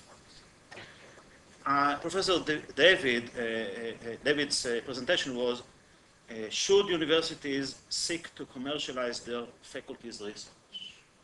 I think the more correct, more accurate question should be, what is the best way that innovations conceived and developed at the university will find their way to the market for the benefit of the public? We are heavily supported by the public, either directly from the government or through research funds or benefactors, etc. And therefore, it's the duty of the management, and I understand that the higher management is not here anymore, to see to that,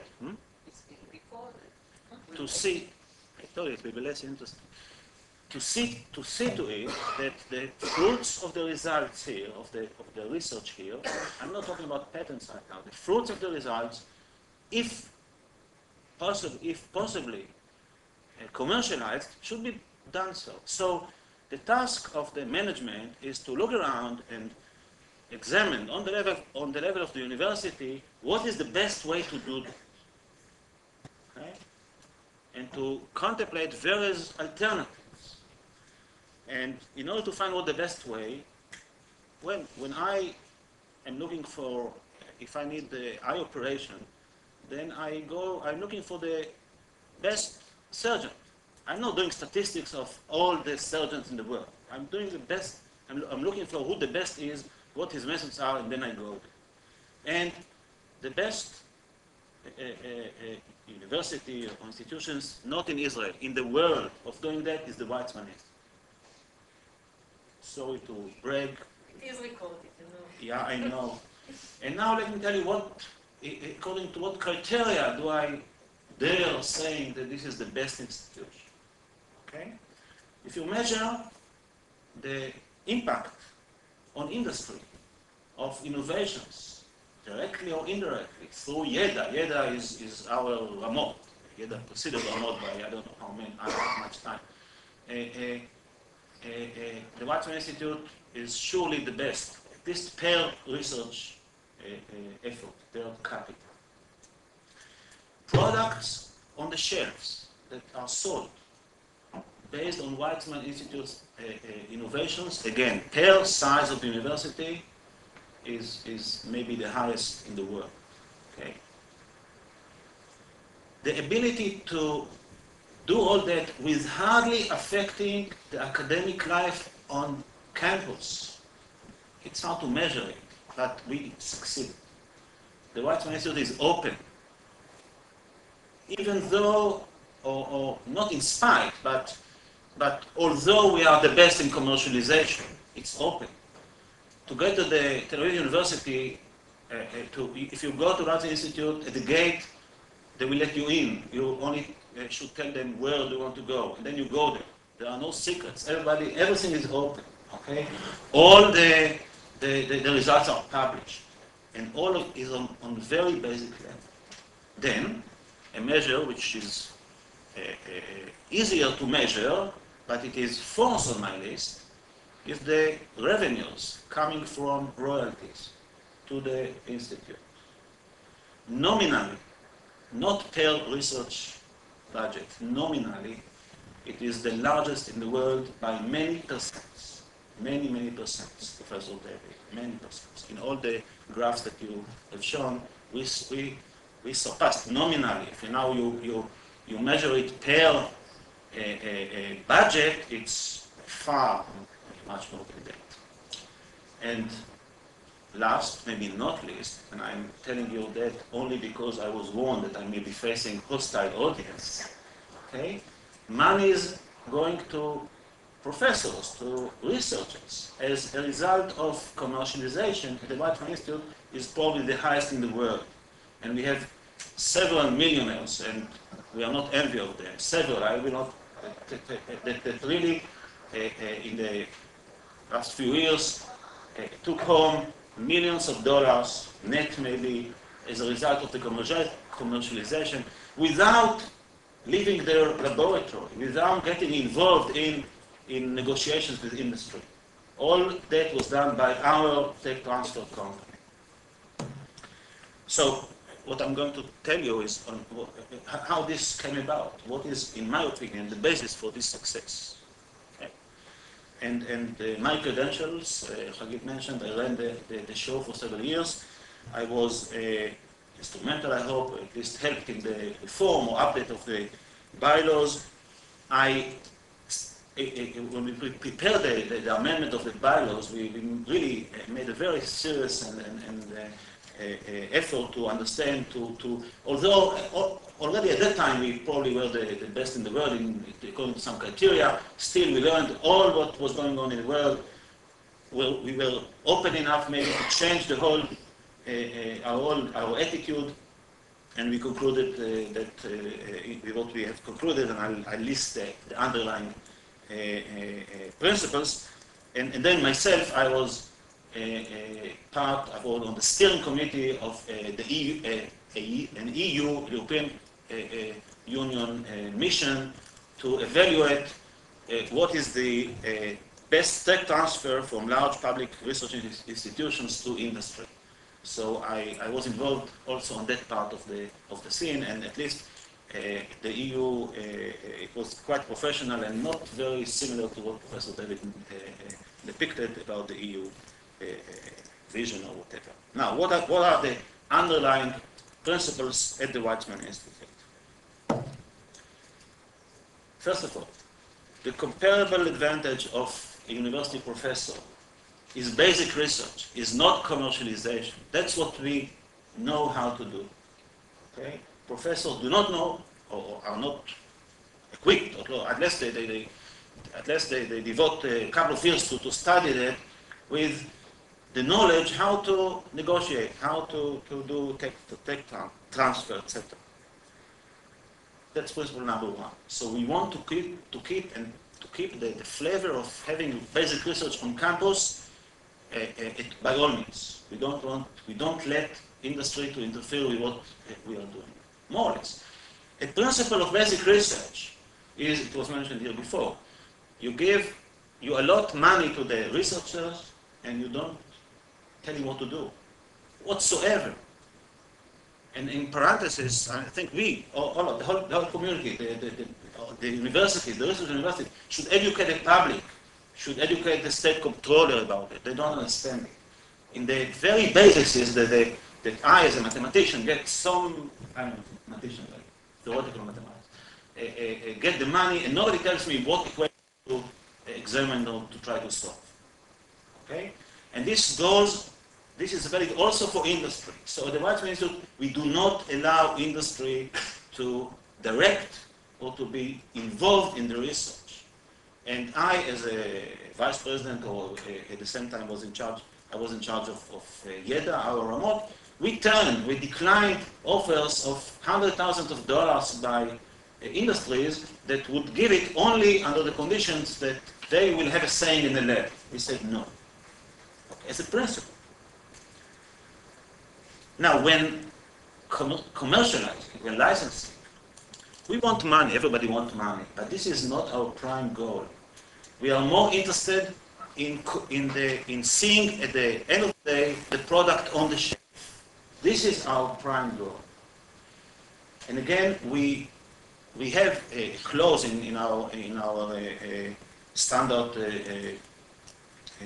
contract with industries that unless they develop it to the point where they really are trying this to come up with a product, unless they do that, the contract terminates. We never assign patents. We are the owners of patents. We never assign.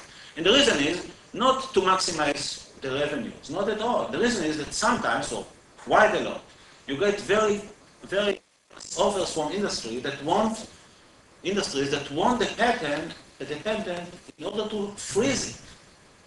And maybe the expected revenue that we may get may be higher than really developing the product.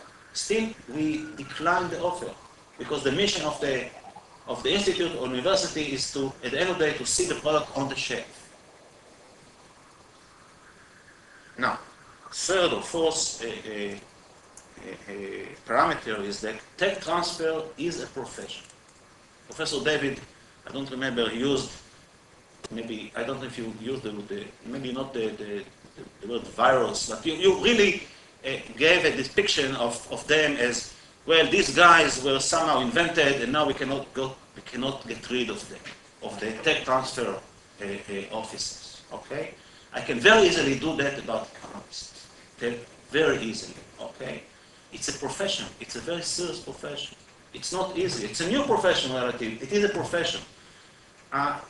You know, I know many scientists personally. I'm myself am a scientist, and sometimes it's hard for a scientist, naked scientist, to perceive that there are some issues that somebody else knows better about it than he himself. In a way, okay, it's not an easy task to have the tech transfer.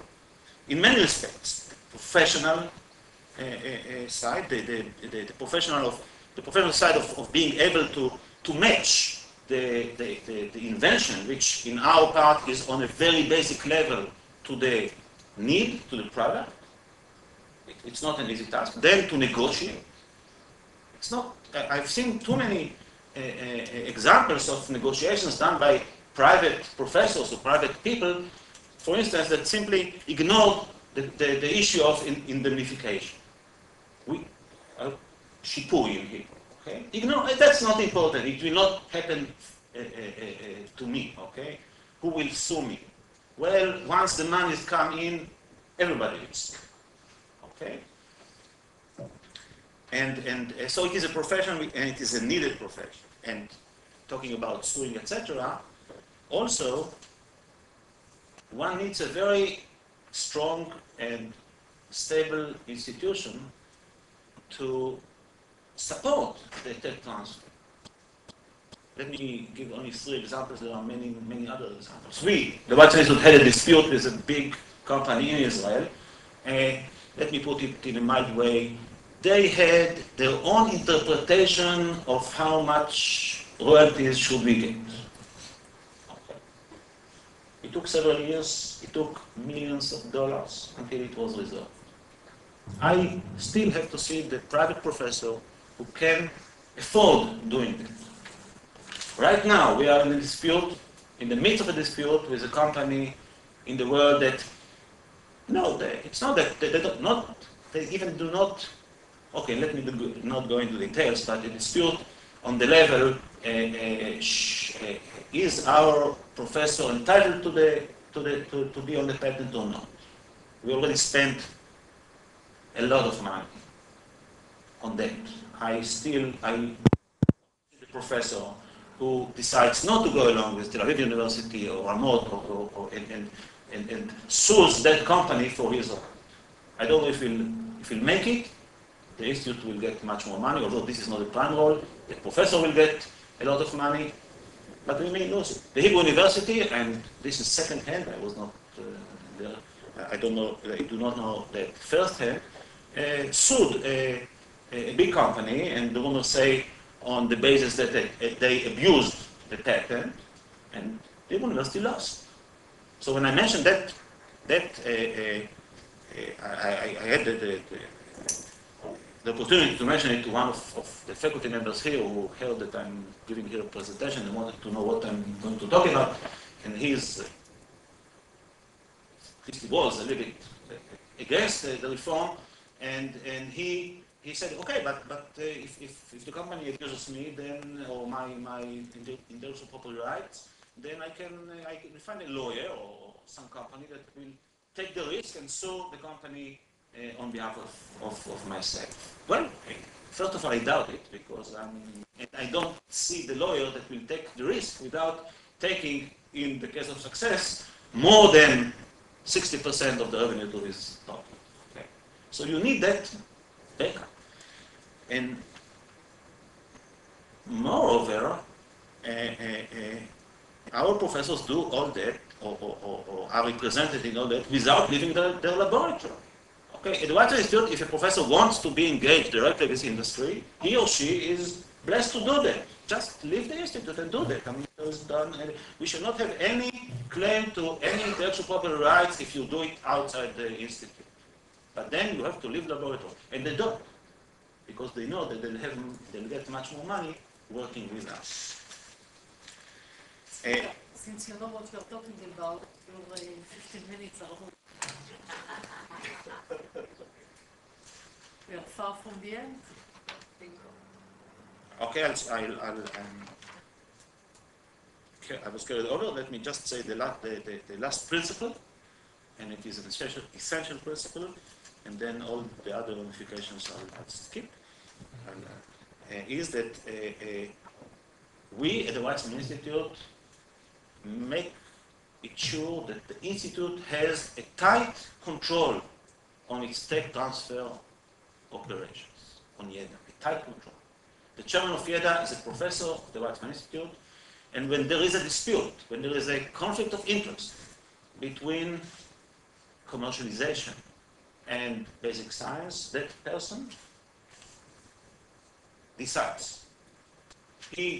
His duty is to weigh the balance between the interest and decide, and he is instructed to decide basically in favor of the basic science.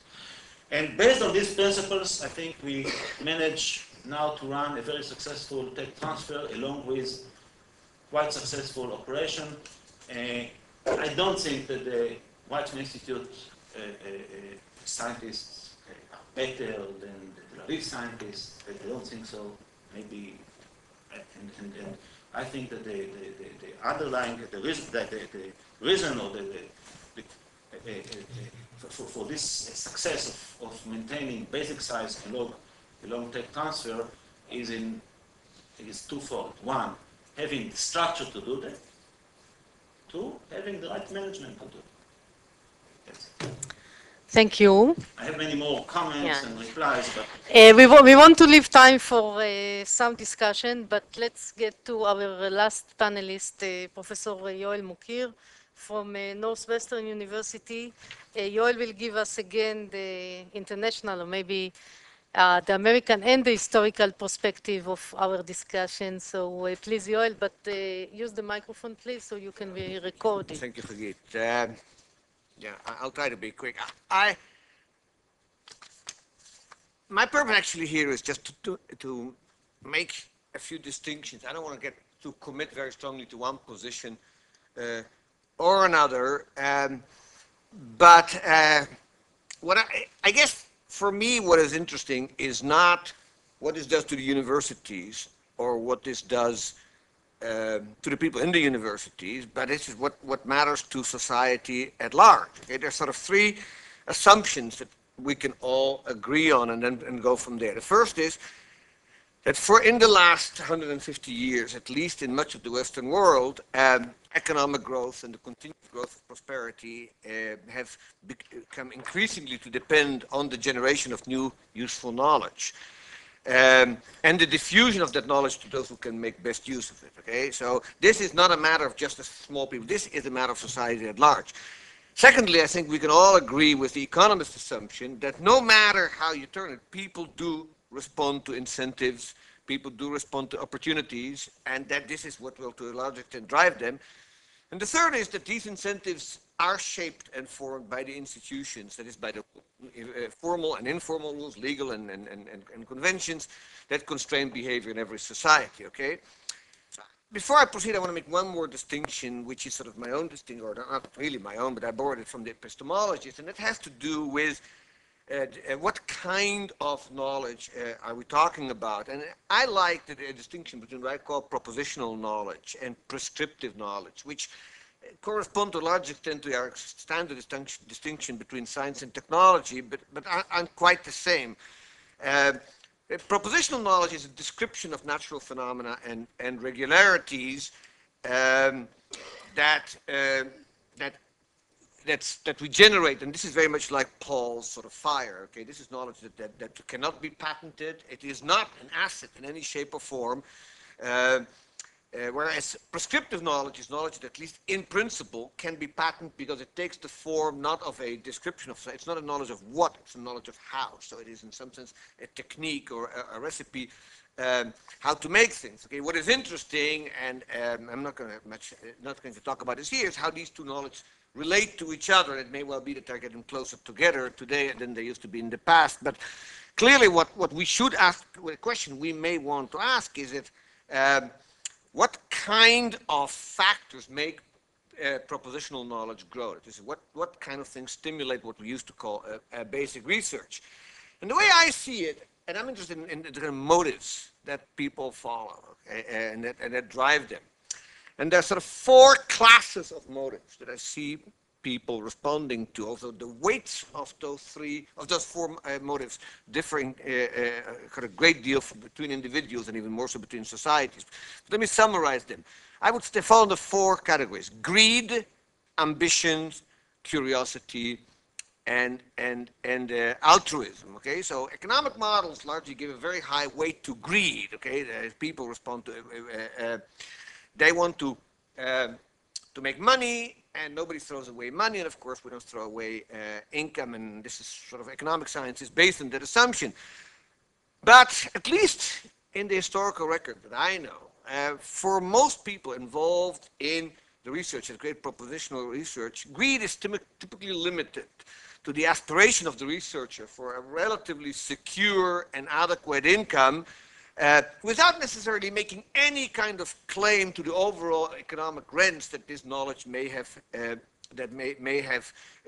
generated. Okay, somebody once said that the greatest economic rent of all is a quiet life, and after a certain threshold, its comfort is attained by somebody who, say, receives tenure in a basic university. For the vast bulk of scientists, let alone academics that I know, this is by and large enough.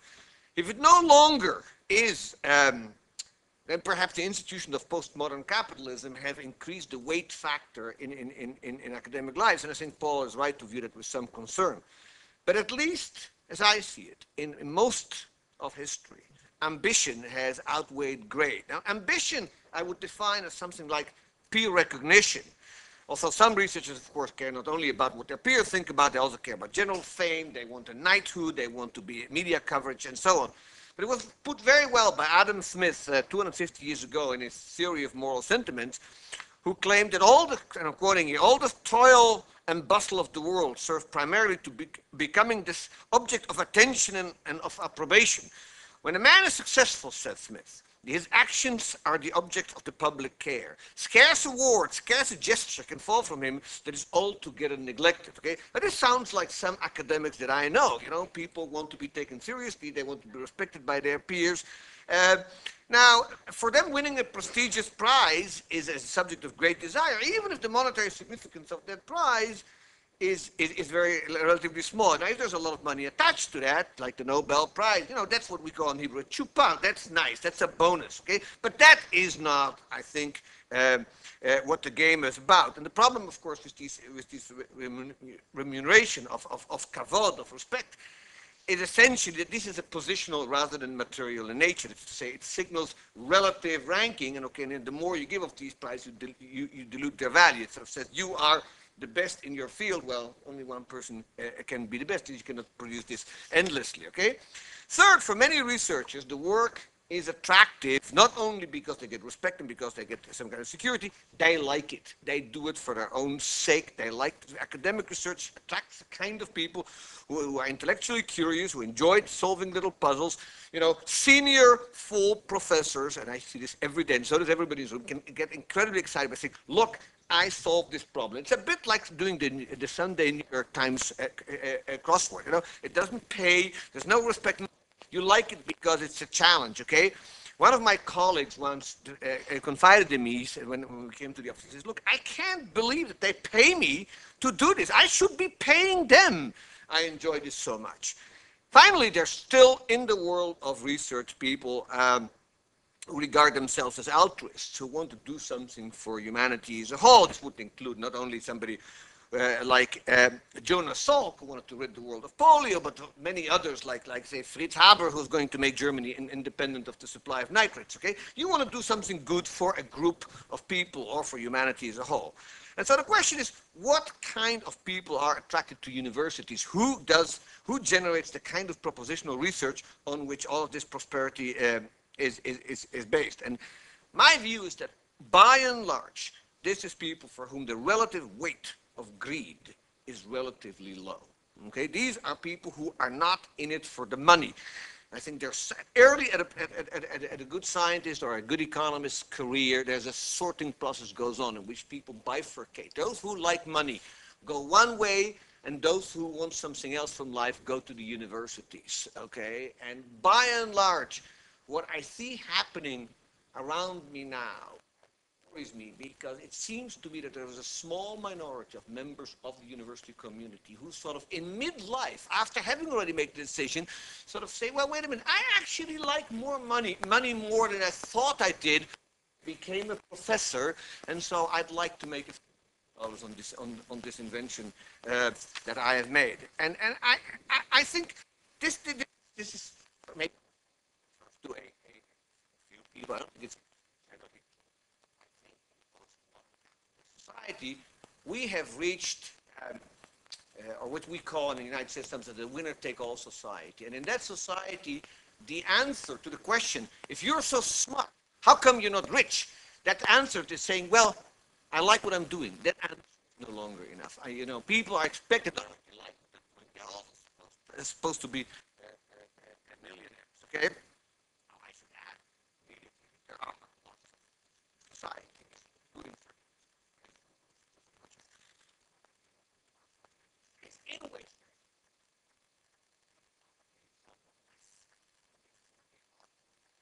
Paid relative to society. And so these people are trying to round off their income. There are people who do consulting, but no,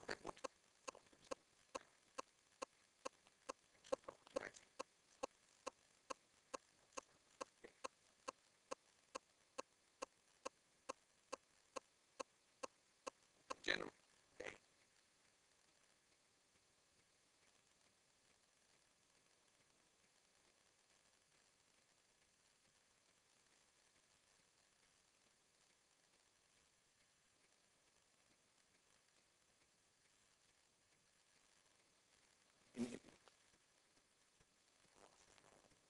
Medieval history department that are being called to do consulting. Now, the other thing that I think is going on, and that is the kind of thing that Paul's talking about, and this is sort of the last 25 years following the Bayh-Dole law, in which universities have somehow decided that claiming property rights to the propositional knowledge that's being generated in their universities and the prescriptive knowledge based on it, may help them round off university budgets. I think, Paul, I think this is an ignis fatuus. This will not happen. Universities have spent incredible amounts of money on education, and they will not, I think, solve their fiscal problems. It may be 2%, it may be 5%. I don't know what it is in Weizmann. We asked Zwick, he wouldn't tell us, but it is not going to solve their fiscal problems.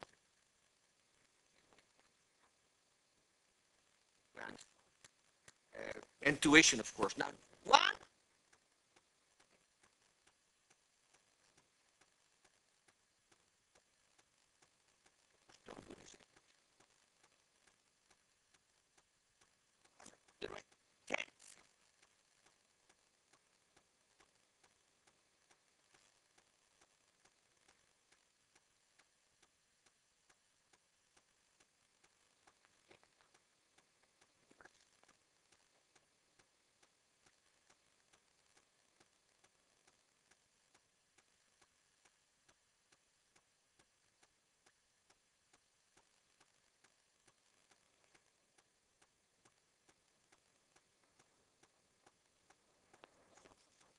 Generated is by going to people who recognize that they owe to the knowledge being generated by the universities, and eventually end up donating it back. This I think is one of the main sources of income of the United States. We call it donations, we call it alumni support, but that is what it's all about. The third reason, I think, is, and here I'm very close to what Paul's saying. I think this is to some extent a bit of an epidemic. I think it started in biotech-generated research, a few related industries, and I think it's particularly difficult to distinguish between knowledge that is propositional, that is pure science, and knowledge that can be applied. Let me give you one example, however, of how this can be stopped. Harold Varmus, the previous director of the National Institute for Health, had for a while lifted restrictions on the NIH-employed scientists to earn outside income. And so according to the Financial Times a week ago or so, at least 530 of the few thousand scientists that were employed by the NIH received fees or owned shares in biomed companies between 1999 and 2004. Now the new director of the NIH, Elias Zerhouni, put an end to all that. And what he said was very interesting. He said, look, my staff scientists, okay, make $130,000 a year, okay? They are well remunerated, okay? If you want more, make more money than that, go work for industry, okay? You cannot serve two masters at the same time, no matter how you look at it. Many, I think, feel the same should apply to NIH funding as well. I want to make one more point, and then I'll quit. The university, as we know it today, has undergone a major transformation over its many centuries of life. The sort of research university in which great teaching is supposed to combine with great research came out of the fertile mind of Wilhelm von Humboldt. Paul called it Humboldt's dream. It remained a dream for much of the 19th century as well, in which universities very often did not generate the interesting research, and countries found their way around it by founding research institutes where the research was being generated. Okay, so in France they found the Pasteur Institute, and in Germany the Kaiser Wilhelm, later the Max Planck Institutes. These are ways of getting around universities because universities are conservative. They're not really generating research. The modern research university, as we know it today, is to a large extent an American idea, whether it came out of the Vannevar-Bush memo of famous 1945, or whether it was already earlier introduced by people, say, like Johns Hopkins and places like that. But this is not an institution that we can take for granted, okay? If we make it into a factory, it will become a factory. And what will happen to it, and this seems to be a fairly reasonable prediction, is that we will, parts that are like Machon Weizmann, okay, will eventually split off, become little enclaves of themselves, whereas the departments of sociology and English and philosophy and places like that, which cannot participate in that, will become second and third class citizens with a different budget. We're being treated differently, and the community of a university where knowledge is generated in a disinterested way may well disappear. And so my view is, and this is certainly very consistent with Paul's, I don't want the universities to be a breeding place for would-be millionaires, because if you want to be a millionaire, you shouldn't go to university. Universities should be large publicly funded. Now, having said that, of course, if somebody in a university makes, something, the university professor is also a citizen. And nobody, and as an economist, and all too well people don't throw away money, okay? But this should not be an objective. If you find a $50 bill on the street, you pick it up. But to start walking the streets back and forth all day long in the hope of finding, a $50 or 50 shekel bill on it strikes me as a bad way of running a university. Thank you.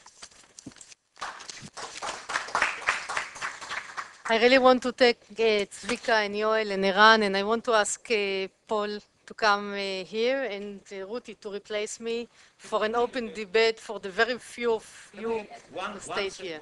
Sure, please. Because my name was mentioned as one who does not want to reveal the percentage of budget of what needs to be covered by the royalty revenues. The reason is that it really doesn't matter. We do not do that to generate money. We do not do that for that. I'm sure that the money that the White Institute management managed to get from donations, from benefactors, on the account of our success in marketing our products, is much more than the revenues that were flown from industry. This is a byproduct. And the message that I was trying to convey is that you can be a professor doing basic research for the sake of basic research, more or less. We do not allow the professors to be involved in development, only the basic research. And yet, if you are smart, if you are in conjunction with is a system that will commercialize the patents based on your ideas, you may become a millionaire. Thank you for the last remark. Now we are willing, of course, ready and able to open the for discussion for the our staff. But of course, our panelists can also our panelists can also ask questions. But of course, the first right, and no questions from the audience. One, yes. Just one comment. I think we're all old enough here to realize that life is not black and white. I think this is the main message that's coming out of this discussion. There's a lot of gray areas, especially within the area of technology transfer from universities to industry. I think universities should be aware of that, the public sector should be aware of that, and the academics themselves, the staff themselves should be aware of it. So there's no simple solution here. It's as if, on the one hand, you say the whites don't have to go out and get the money, although you said, no, we have to do basic research. The other hand says, well, professors get $130,000 a year, they should be happy with that. And they're getting paid to do things that they like. It's not as simple as that. And I think greed is a basic element of humanity. Wanting appreciation, recognition, is a basic ingredient. All the four elements you described are basic. I don't even rank them and say the whole population greed is the lowest in the academia. Each individual case has to be treated individually. I think guidelines are dangerous just because each case has to be treated individually, and everybody wants to make money. That was a remark, but it can be answered. Yes, please, Paul. Well, in one sense, it would be hard to argue that things are black and white, and that there's no gray area. At the same time, if we think about the institutions of society, and we think about a pluralistic world, many different institutions, which can define what membership in the club is like, then it doesn't follow that one should assert that the right to belong to any club and to follow the rules and motives and ethos of some other club when you're in that club. Okay? So the question is, okay, yes, good to pursue greater income.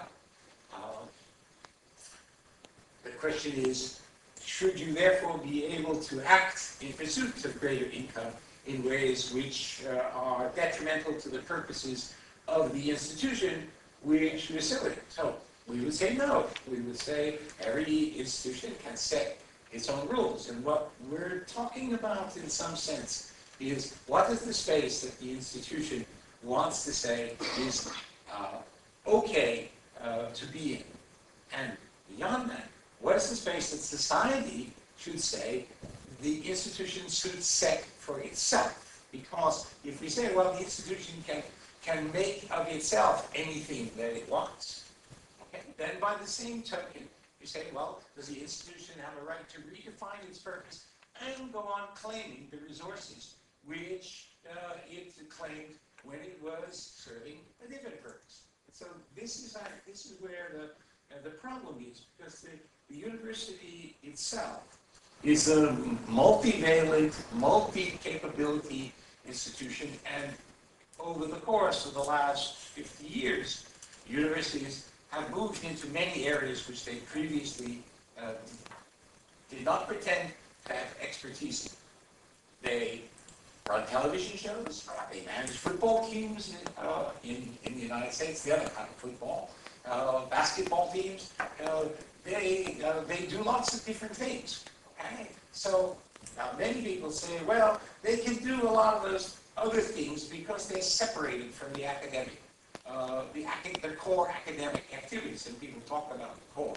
Well, on the margin, of course, you start admitting taller students who seem to be very good with basketball because you have television rights to sell.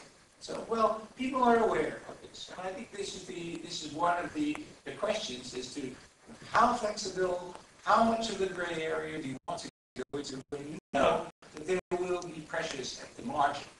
If you are exploiting Professor X's, you own the patent, you could license it, the professor comes and says, look, actually, we need a certain amount of development work, and my assistant professor in my department, he's the person who's going to do this.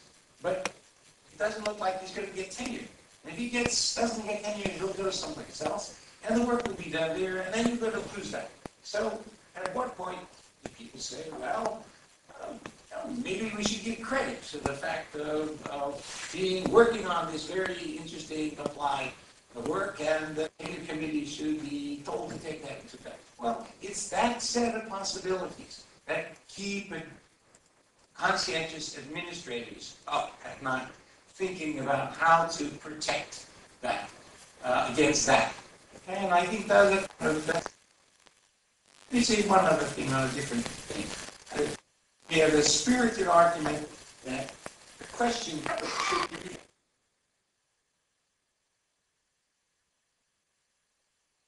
who benefits the public. I think that's a good way. As an economist, to me, the commercial for-profit development of new products. Skolnick at Utah, whose company is Myriad. I can say this because I sat on his doctoral defense. I was the outside chair of that.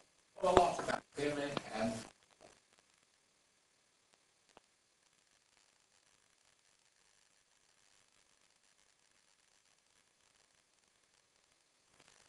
so today, recently, third trade in a test. Which happens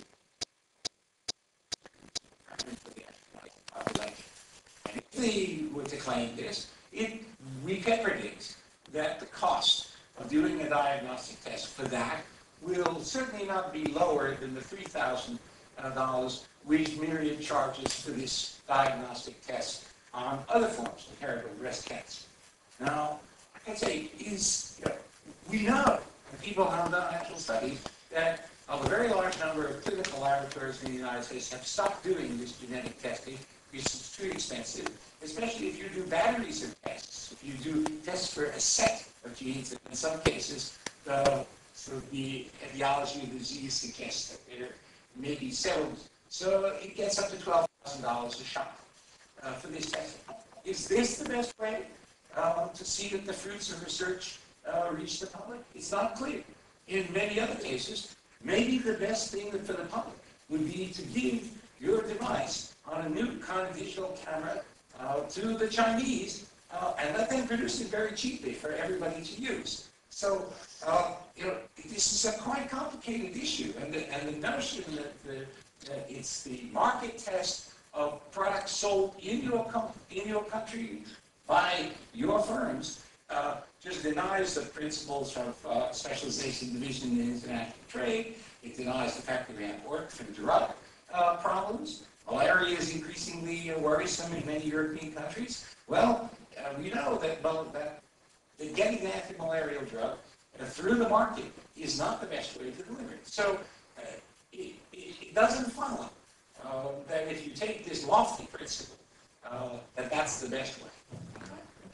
Yeah, I just want to respond to one thing that Zvika said, which I have always, this is a long debate I've had this with many people, and he said, we're not trying to maximize our income, we just want to manage this knowledge. And I think one of the things that I was thinking of when I was listening to Paul earlier now again is it's not totally clear that knowledge, as it is being produced, should be managed at all. I think the key to historical success in much of the Western world has been that it has not been managed, or has been managed very little. The number of really major inventions that have been patented ever and made any money for anybody is rather small, at least before 1914. That you can count them and put them here on one slide. The vast bulk of very important inventions either were not patented on, and the inventor refused to take out the patent because he said, I am doing this for the benefit of humanity, or else the patent was taken out, but it failed, or it was infringed upon the 1,000th time, and then eventually the person gave up. It's not so clear that it has to be managed. Once the knowledge is out there, okay, there will be, there will be economic forces, exactly what Paul was describing. It will be produced cheaply, it will be placed on the shelf if it does, and it will benefit society at large. That's what we do, okay? Trying to sort of stop this in the middle and withhold the knowledge in one, either by keeping it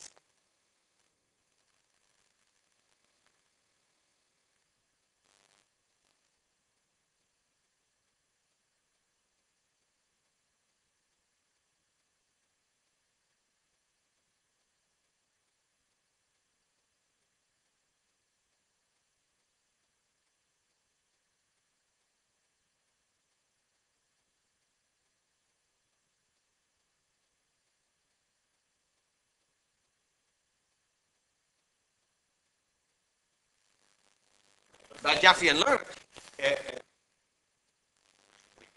What terrible mess the American patent. By now.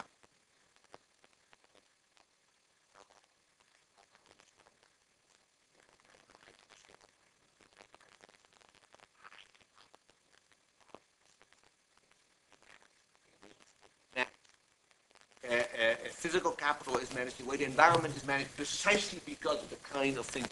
It is non-rivalrous. One, it's out there. Okay, the cost for me of sharing it with you is I don't have any less when I give it to you. This is the crucial insight. It's why knowledge is not a commodity. Why it can't be priced properly. Okay, so I'm far from convinced that it should be managed, except for the one cases where the knowledge can be dangerous, okay? And we're doing a very poor job, by the way, in managing it that way. I mean, you can see how the knowledge of computer program is continuously being abused by viruses, by spam now, by Trojan horses and things like that. We're not very good at managing knowledge. That's why I'd like to see knowledge managed. I'm not totally sure it should be managed financially, which is, I think, what you have in mind. Speaker, I guess you should respond to that. We cannot manage knowledge. Who manages knowledge? We manage intellectual property, not knowledge. Let's be accurate. Okay. Now, one can come up with examples for also examples, but go to the basics of why the patent law is there altogether. Okay. This is a technical issue. It's not an economic issue.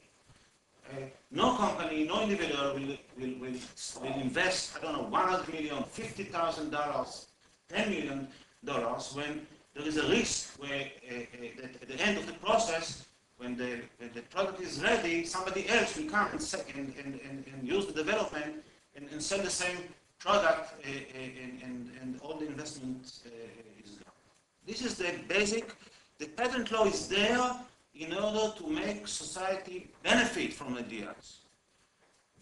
This is the underlying philosophy of the patent law. It has been long ago, and I think, based on my knowledge, which is not intellectual property, knowledge of what is going on, this is valid here as well. Let me also respond very quickly. I'm all against a university, I'm using your wording, Paul, that university will start activities for profit development. I'm against it. Not development. The basic science should continue as is, and if there is an opportunity to use, not to make money, that money is the byproduct, and it's the third time that I'm trying to convince you about it. If there is an opportunity that the fruits of the research will help society, will benefit society, there will be a product on the market, university should not forfeit it, should go after it. And let me use an analogy. What would you say about university administration, they do not care about the dissemination of knowledge, information created at the university.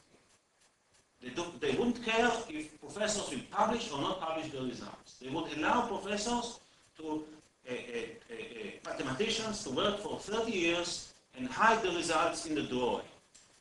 Okay? This would be a bad management. Now, not always you manage it by forcing the mathematician to publish the results. You cannot do that. So you create a amount of incentives.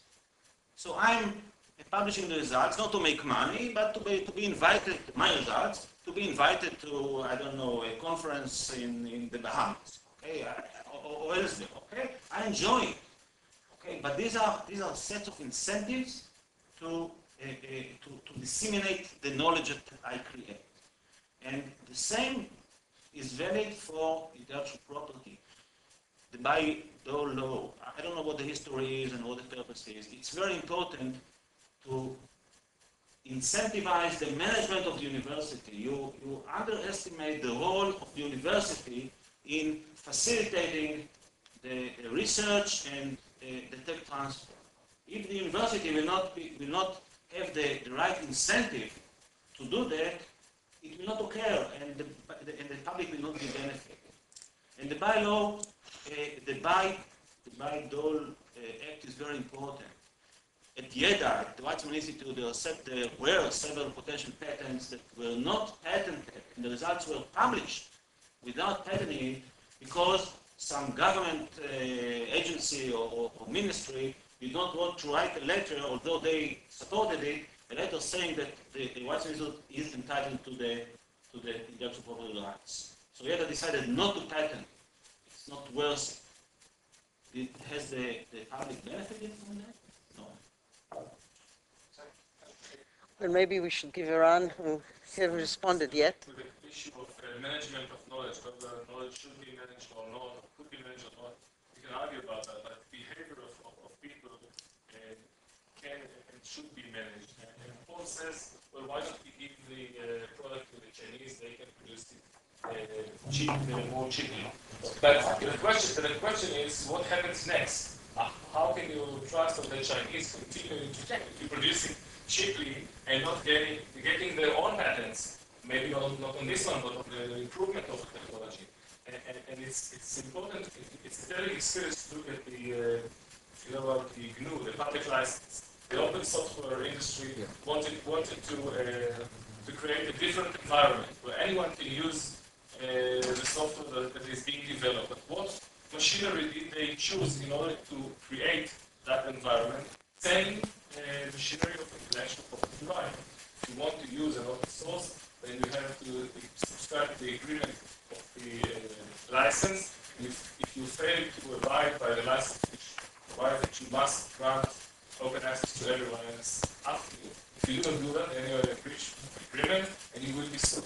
Same machinery as intellectual. All conventional intellectual property rights. We have to manage the behavior of people, and if there is an asset, technology that license, someone will try to make use of it, and he may also try to take advantage of it for himself, and we have to regulate that. Okay, Naftali, and then... One small comment concerning small difference between general patents and medicine. In medicine, it's even more important to have a patent, and I can explain why. If I have a new drug in a packaging, open public domain, don't account on no company in the world, neither US company, not European, and even not a Chinese company, that will spend $1 million to go for, after the proof of concept that I get them to go for safety and efficacy. What happens in this case? Very simple. You lost. You gave it to the public, you spend the public money, you gave it to public, and it's possible. Because and I faced it in a few cases, if there is no strong patent, heard about it. It's not. Same goes for chemistry, physics, No idea. mathematics. Polio, yeah. Okay. I think, again, just in the same way that we want to recognize there are many different kinds of university researchers, have many motives, many different kinds of universities. There are also many different kinds of advantages in different areas. It's true that in pharmaceuticals, in fine chemicals, in some branches of industrial chemistry, and rights are also the development, testing, and distribution costs in all of those areas. Pharmaceutical companies spend on detail and marketing enormous amounts, which they have to recover through large partners. Now, the first step made, no industry, if they didn't have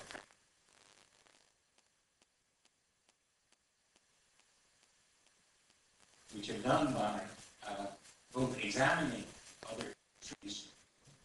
Take the semiconductor industry as a very good example. That was an industry which has a very short product cycle, which nobody protected their stuff on patents. That lead time, that whole series of other devices being first down the learning curve, industry getting down the yield curve is very important. Virtually only 4 or 5 industries out of 26 which are studied wind up saying that the most important way in which they appropriate the private benefits is through intellectual property. Others say, no, well, we use trade secrecy in some cases, we use being first off the market, we create specialized high services, marketing, a whole variety of devices. A very small number of industries have been very successful in driving the legislation of the intellectual property system within recent times, and this is quite well documented. So the notion that there would never be a university invention that could ever move onto the shelves if there were no patents, it's just not true. So one mustn't overstate the case that there are areas in which the step from doing basic fundamental research at the time, like he does, to going to a commercial product is not the big step, and therefore it's quite possible that without deflecting the development, the research efforts of the university, I agree with you, it's possible to actually score some big hits. But that's not the only way in which universities can actually get funded. Joel referred, and I think it's useful, to say, well, the university also can get a lot of money from support from private sources by actually giving away its knowledge. Just take the case of e-learning, online learning. There was a scramble for universities to claim intellectual property, own the professor's notes, own all of the notes supporting any tapes that they made, any programs that they wrote, and there's a lot of regulation in Britain on this, and in American universities. Consortia were formed. Most of them are now more or less dissolved. Who's made the most money out of this? MIT. President Vest said, we are just going to put everything online. There was a great tremor went through this thing. They raised more money from private foundations, from the Pew Foundation. Now they got hundreds of millions of dollars were given to them for having created and what they have created the D-Space. Now, trying to become a model which many other universities follow. Meanwhile, British universities are suing each other over the fact that one university professor took a database that they put up and moved to another university. So University A is suing University B and saying, no, under the database right, okay, they have set up insane system in which they're trying to extract money from e-learning courses in each university. And who are they selling the courses to? To other universities. So this is the paper transaction, which is just taking in each other's wash, and it all washes out, except that enormous amount of administrative time and creative, they're hiring people to manage this. This is just an unnecessary thing. There are other routes. Stanford has made, well, will eventually make a lot of money from the 600,000 shares of Google, which it has, and the 600,000 shares of Yahoo, which it has. How did they get those? They were given to the graduate students, who in each case went to the university and said, we have an idea. Will you put money, will you back this? Will you help, will you patent this? And the university said, no. You have a business idea? Go. We'll give you the name of a couple of good advisors, some venture capitalists. Go and start your business. Do that. And that's what they did. And so there is a way things come back to the university. So what I want to suggest is this is not the only route for universities to follow. And if you just make that the route, then you do redirect the efforts of the faculty. Because while it may be true that there's a small step in many cases from a discovery to a product, in many cases, the step is a little bit bigger. And if you encourage people to go for the patents, then they spend time working in that direction. And I think there's a good bit of evidence that there is a redirection of effort going on in American universities in terms of the time that people are spending. And worse, we now have something beyond Joel's sort of mixture of greed and ambition, which is the ultimate confusion, which I had two venture capitalists complaining to me that they're just giving up doing startups with university professors. They say, it's now the case that in order to fulfill the ambition to be a university administrator, by being a dean of the School of Engineering first and then maybe a president, we have the president of our university who was a dean of engineering, what people feel they need is a $10 million startup on their CV.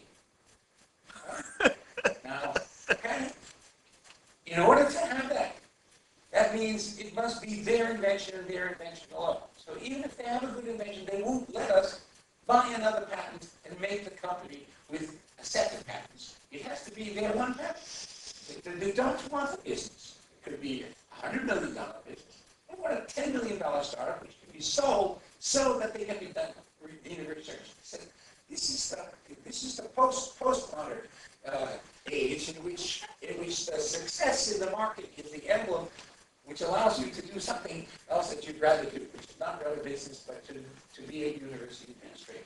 Well, this is the end state where you get thoroughly mixed up. And they say it's very difficult to actually transcend it. A survey, which I could have given you, of 60 leading companies, in which they discuss offices of technology license, fully document what we've been told. It is a profession. It can be done very well. It should be done very well. I applaud everything you said. But on average, it's not done well.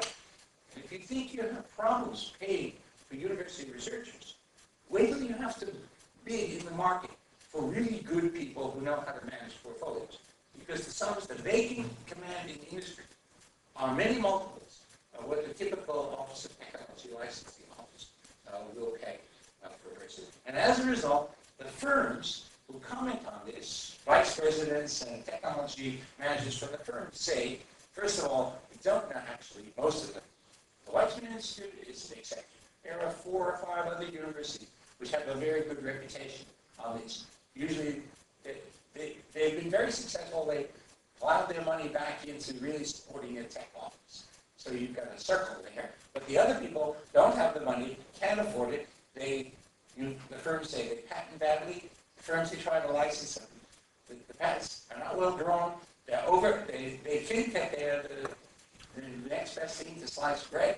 They want incredibly high royalties from it. They don't know actually how to run this business. And then they're incredibly greedy. And so the words that they use actually, in a published article that's coming out, they had to modify that because the expletives to describe the university was so hard that they tried to find a lot of ways to sort of take the edge off it. But in general, they say, this is a step back. We don't want this. We want the big firms saying we want them out of this area. Okay? We don't want, it's not that we don't you don't like the competition. It's just that they're bad competitors, you can't do business with them, and they mess up the field. Now, this is not the Weizmann Institute, and it's not Stanford, and it's not Columbia, and it's not Berkeley. But, okay, so how many really professional operations can you have? I would suggest that you pool all of them and have this run in the best way and separate it from the university and have, and there's a part of, there are several good models where the universities get a flow back proportional to what they put in to the capital pool. So I agree, managing is important. Good managing and professional managing is very important, but it's not clear that the universities are set up to do this, you know? As they say with universities, it's the opposite with armies. Armies are created, organized by geniuses to be run by idiots. With universities, it's the other way. I agree with this time with a lot of what you were saying. And let me assure you, well, I taped, okay? There are other ways to generate money for universities, and I can reveal that the donors' relations to the Weizmann Institute section is much larger than YEDA. Okay, YEDA is maybe 13 people from the CEO to the lady that cleans the floor, and the donors' relations section is larger. Okay? So there are other ways. At the MIT, when they decided to put e-learning on the web, somebody was sitting down and thinking, should we patent it or not? And that person arrived at a very clever decision. And this is getting clever decisions. This is the task of Ruti Shalgi. Okay, but at least that person had the opportunity to patent or not to patent. The message that we heard here is that abolish all the patents or all the intellectual property. The message is do it, but outside the university. Not the university. That's a different issue, to do it outside or inside. What?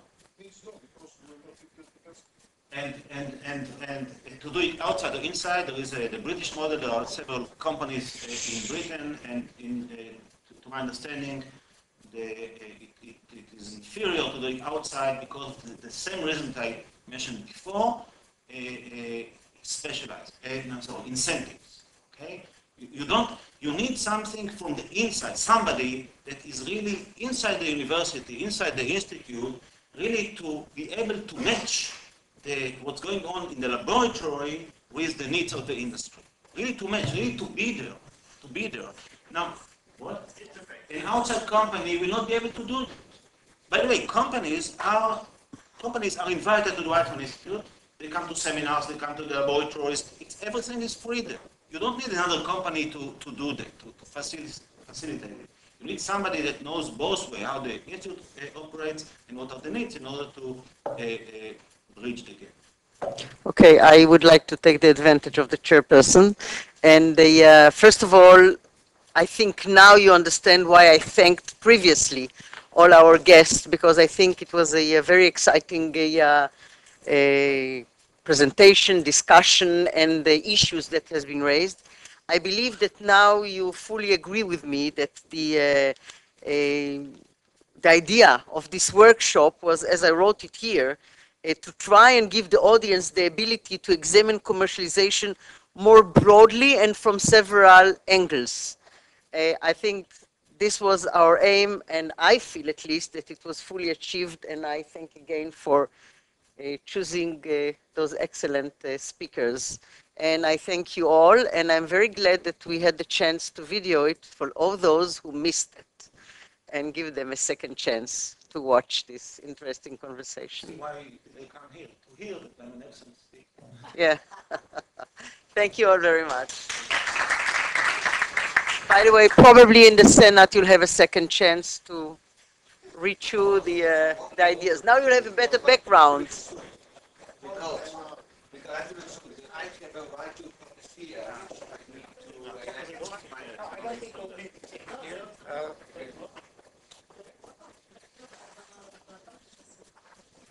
Wonderful.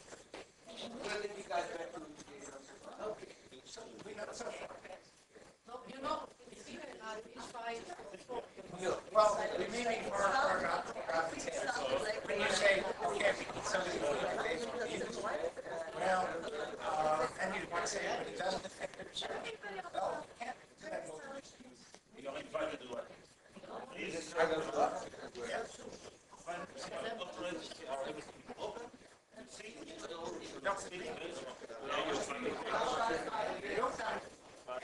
Thank you very much. I'm not sure that the rest of the world can answer this. Because they might be able to do something better. So we always think about opportunity cost. Sweetie, if universities are mimetic, they can imitate that. No, I said I copy the forms, They come. not a content. That's the problem. מה שאמרתי קרה, שהגיע, זה הסוג שאני טוב. So, thank you very much. Thank you very much. That was fun. I enjoyed it.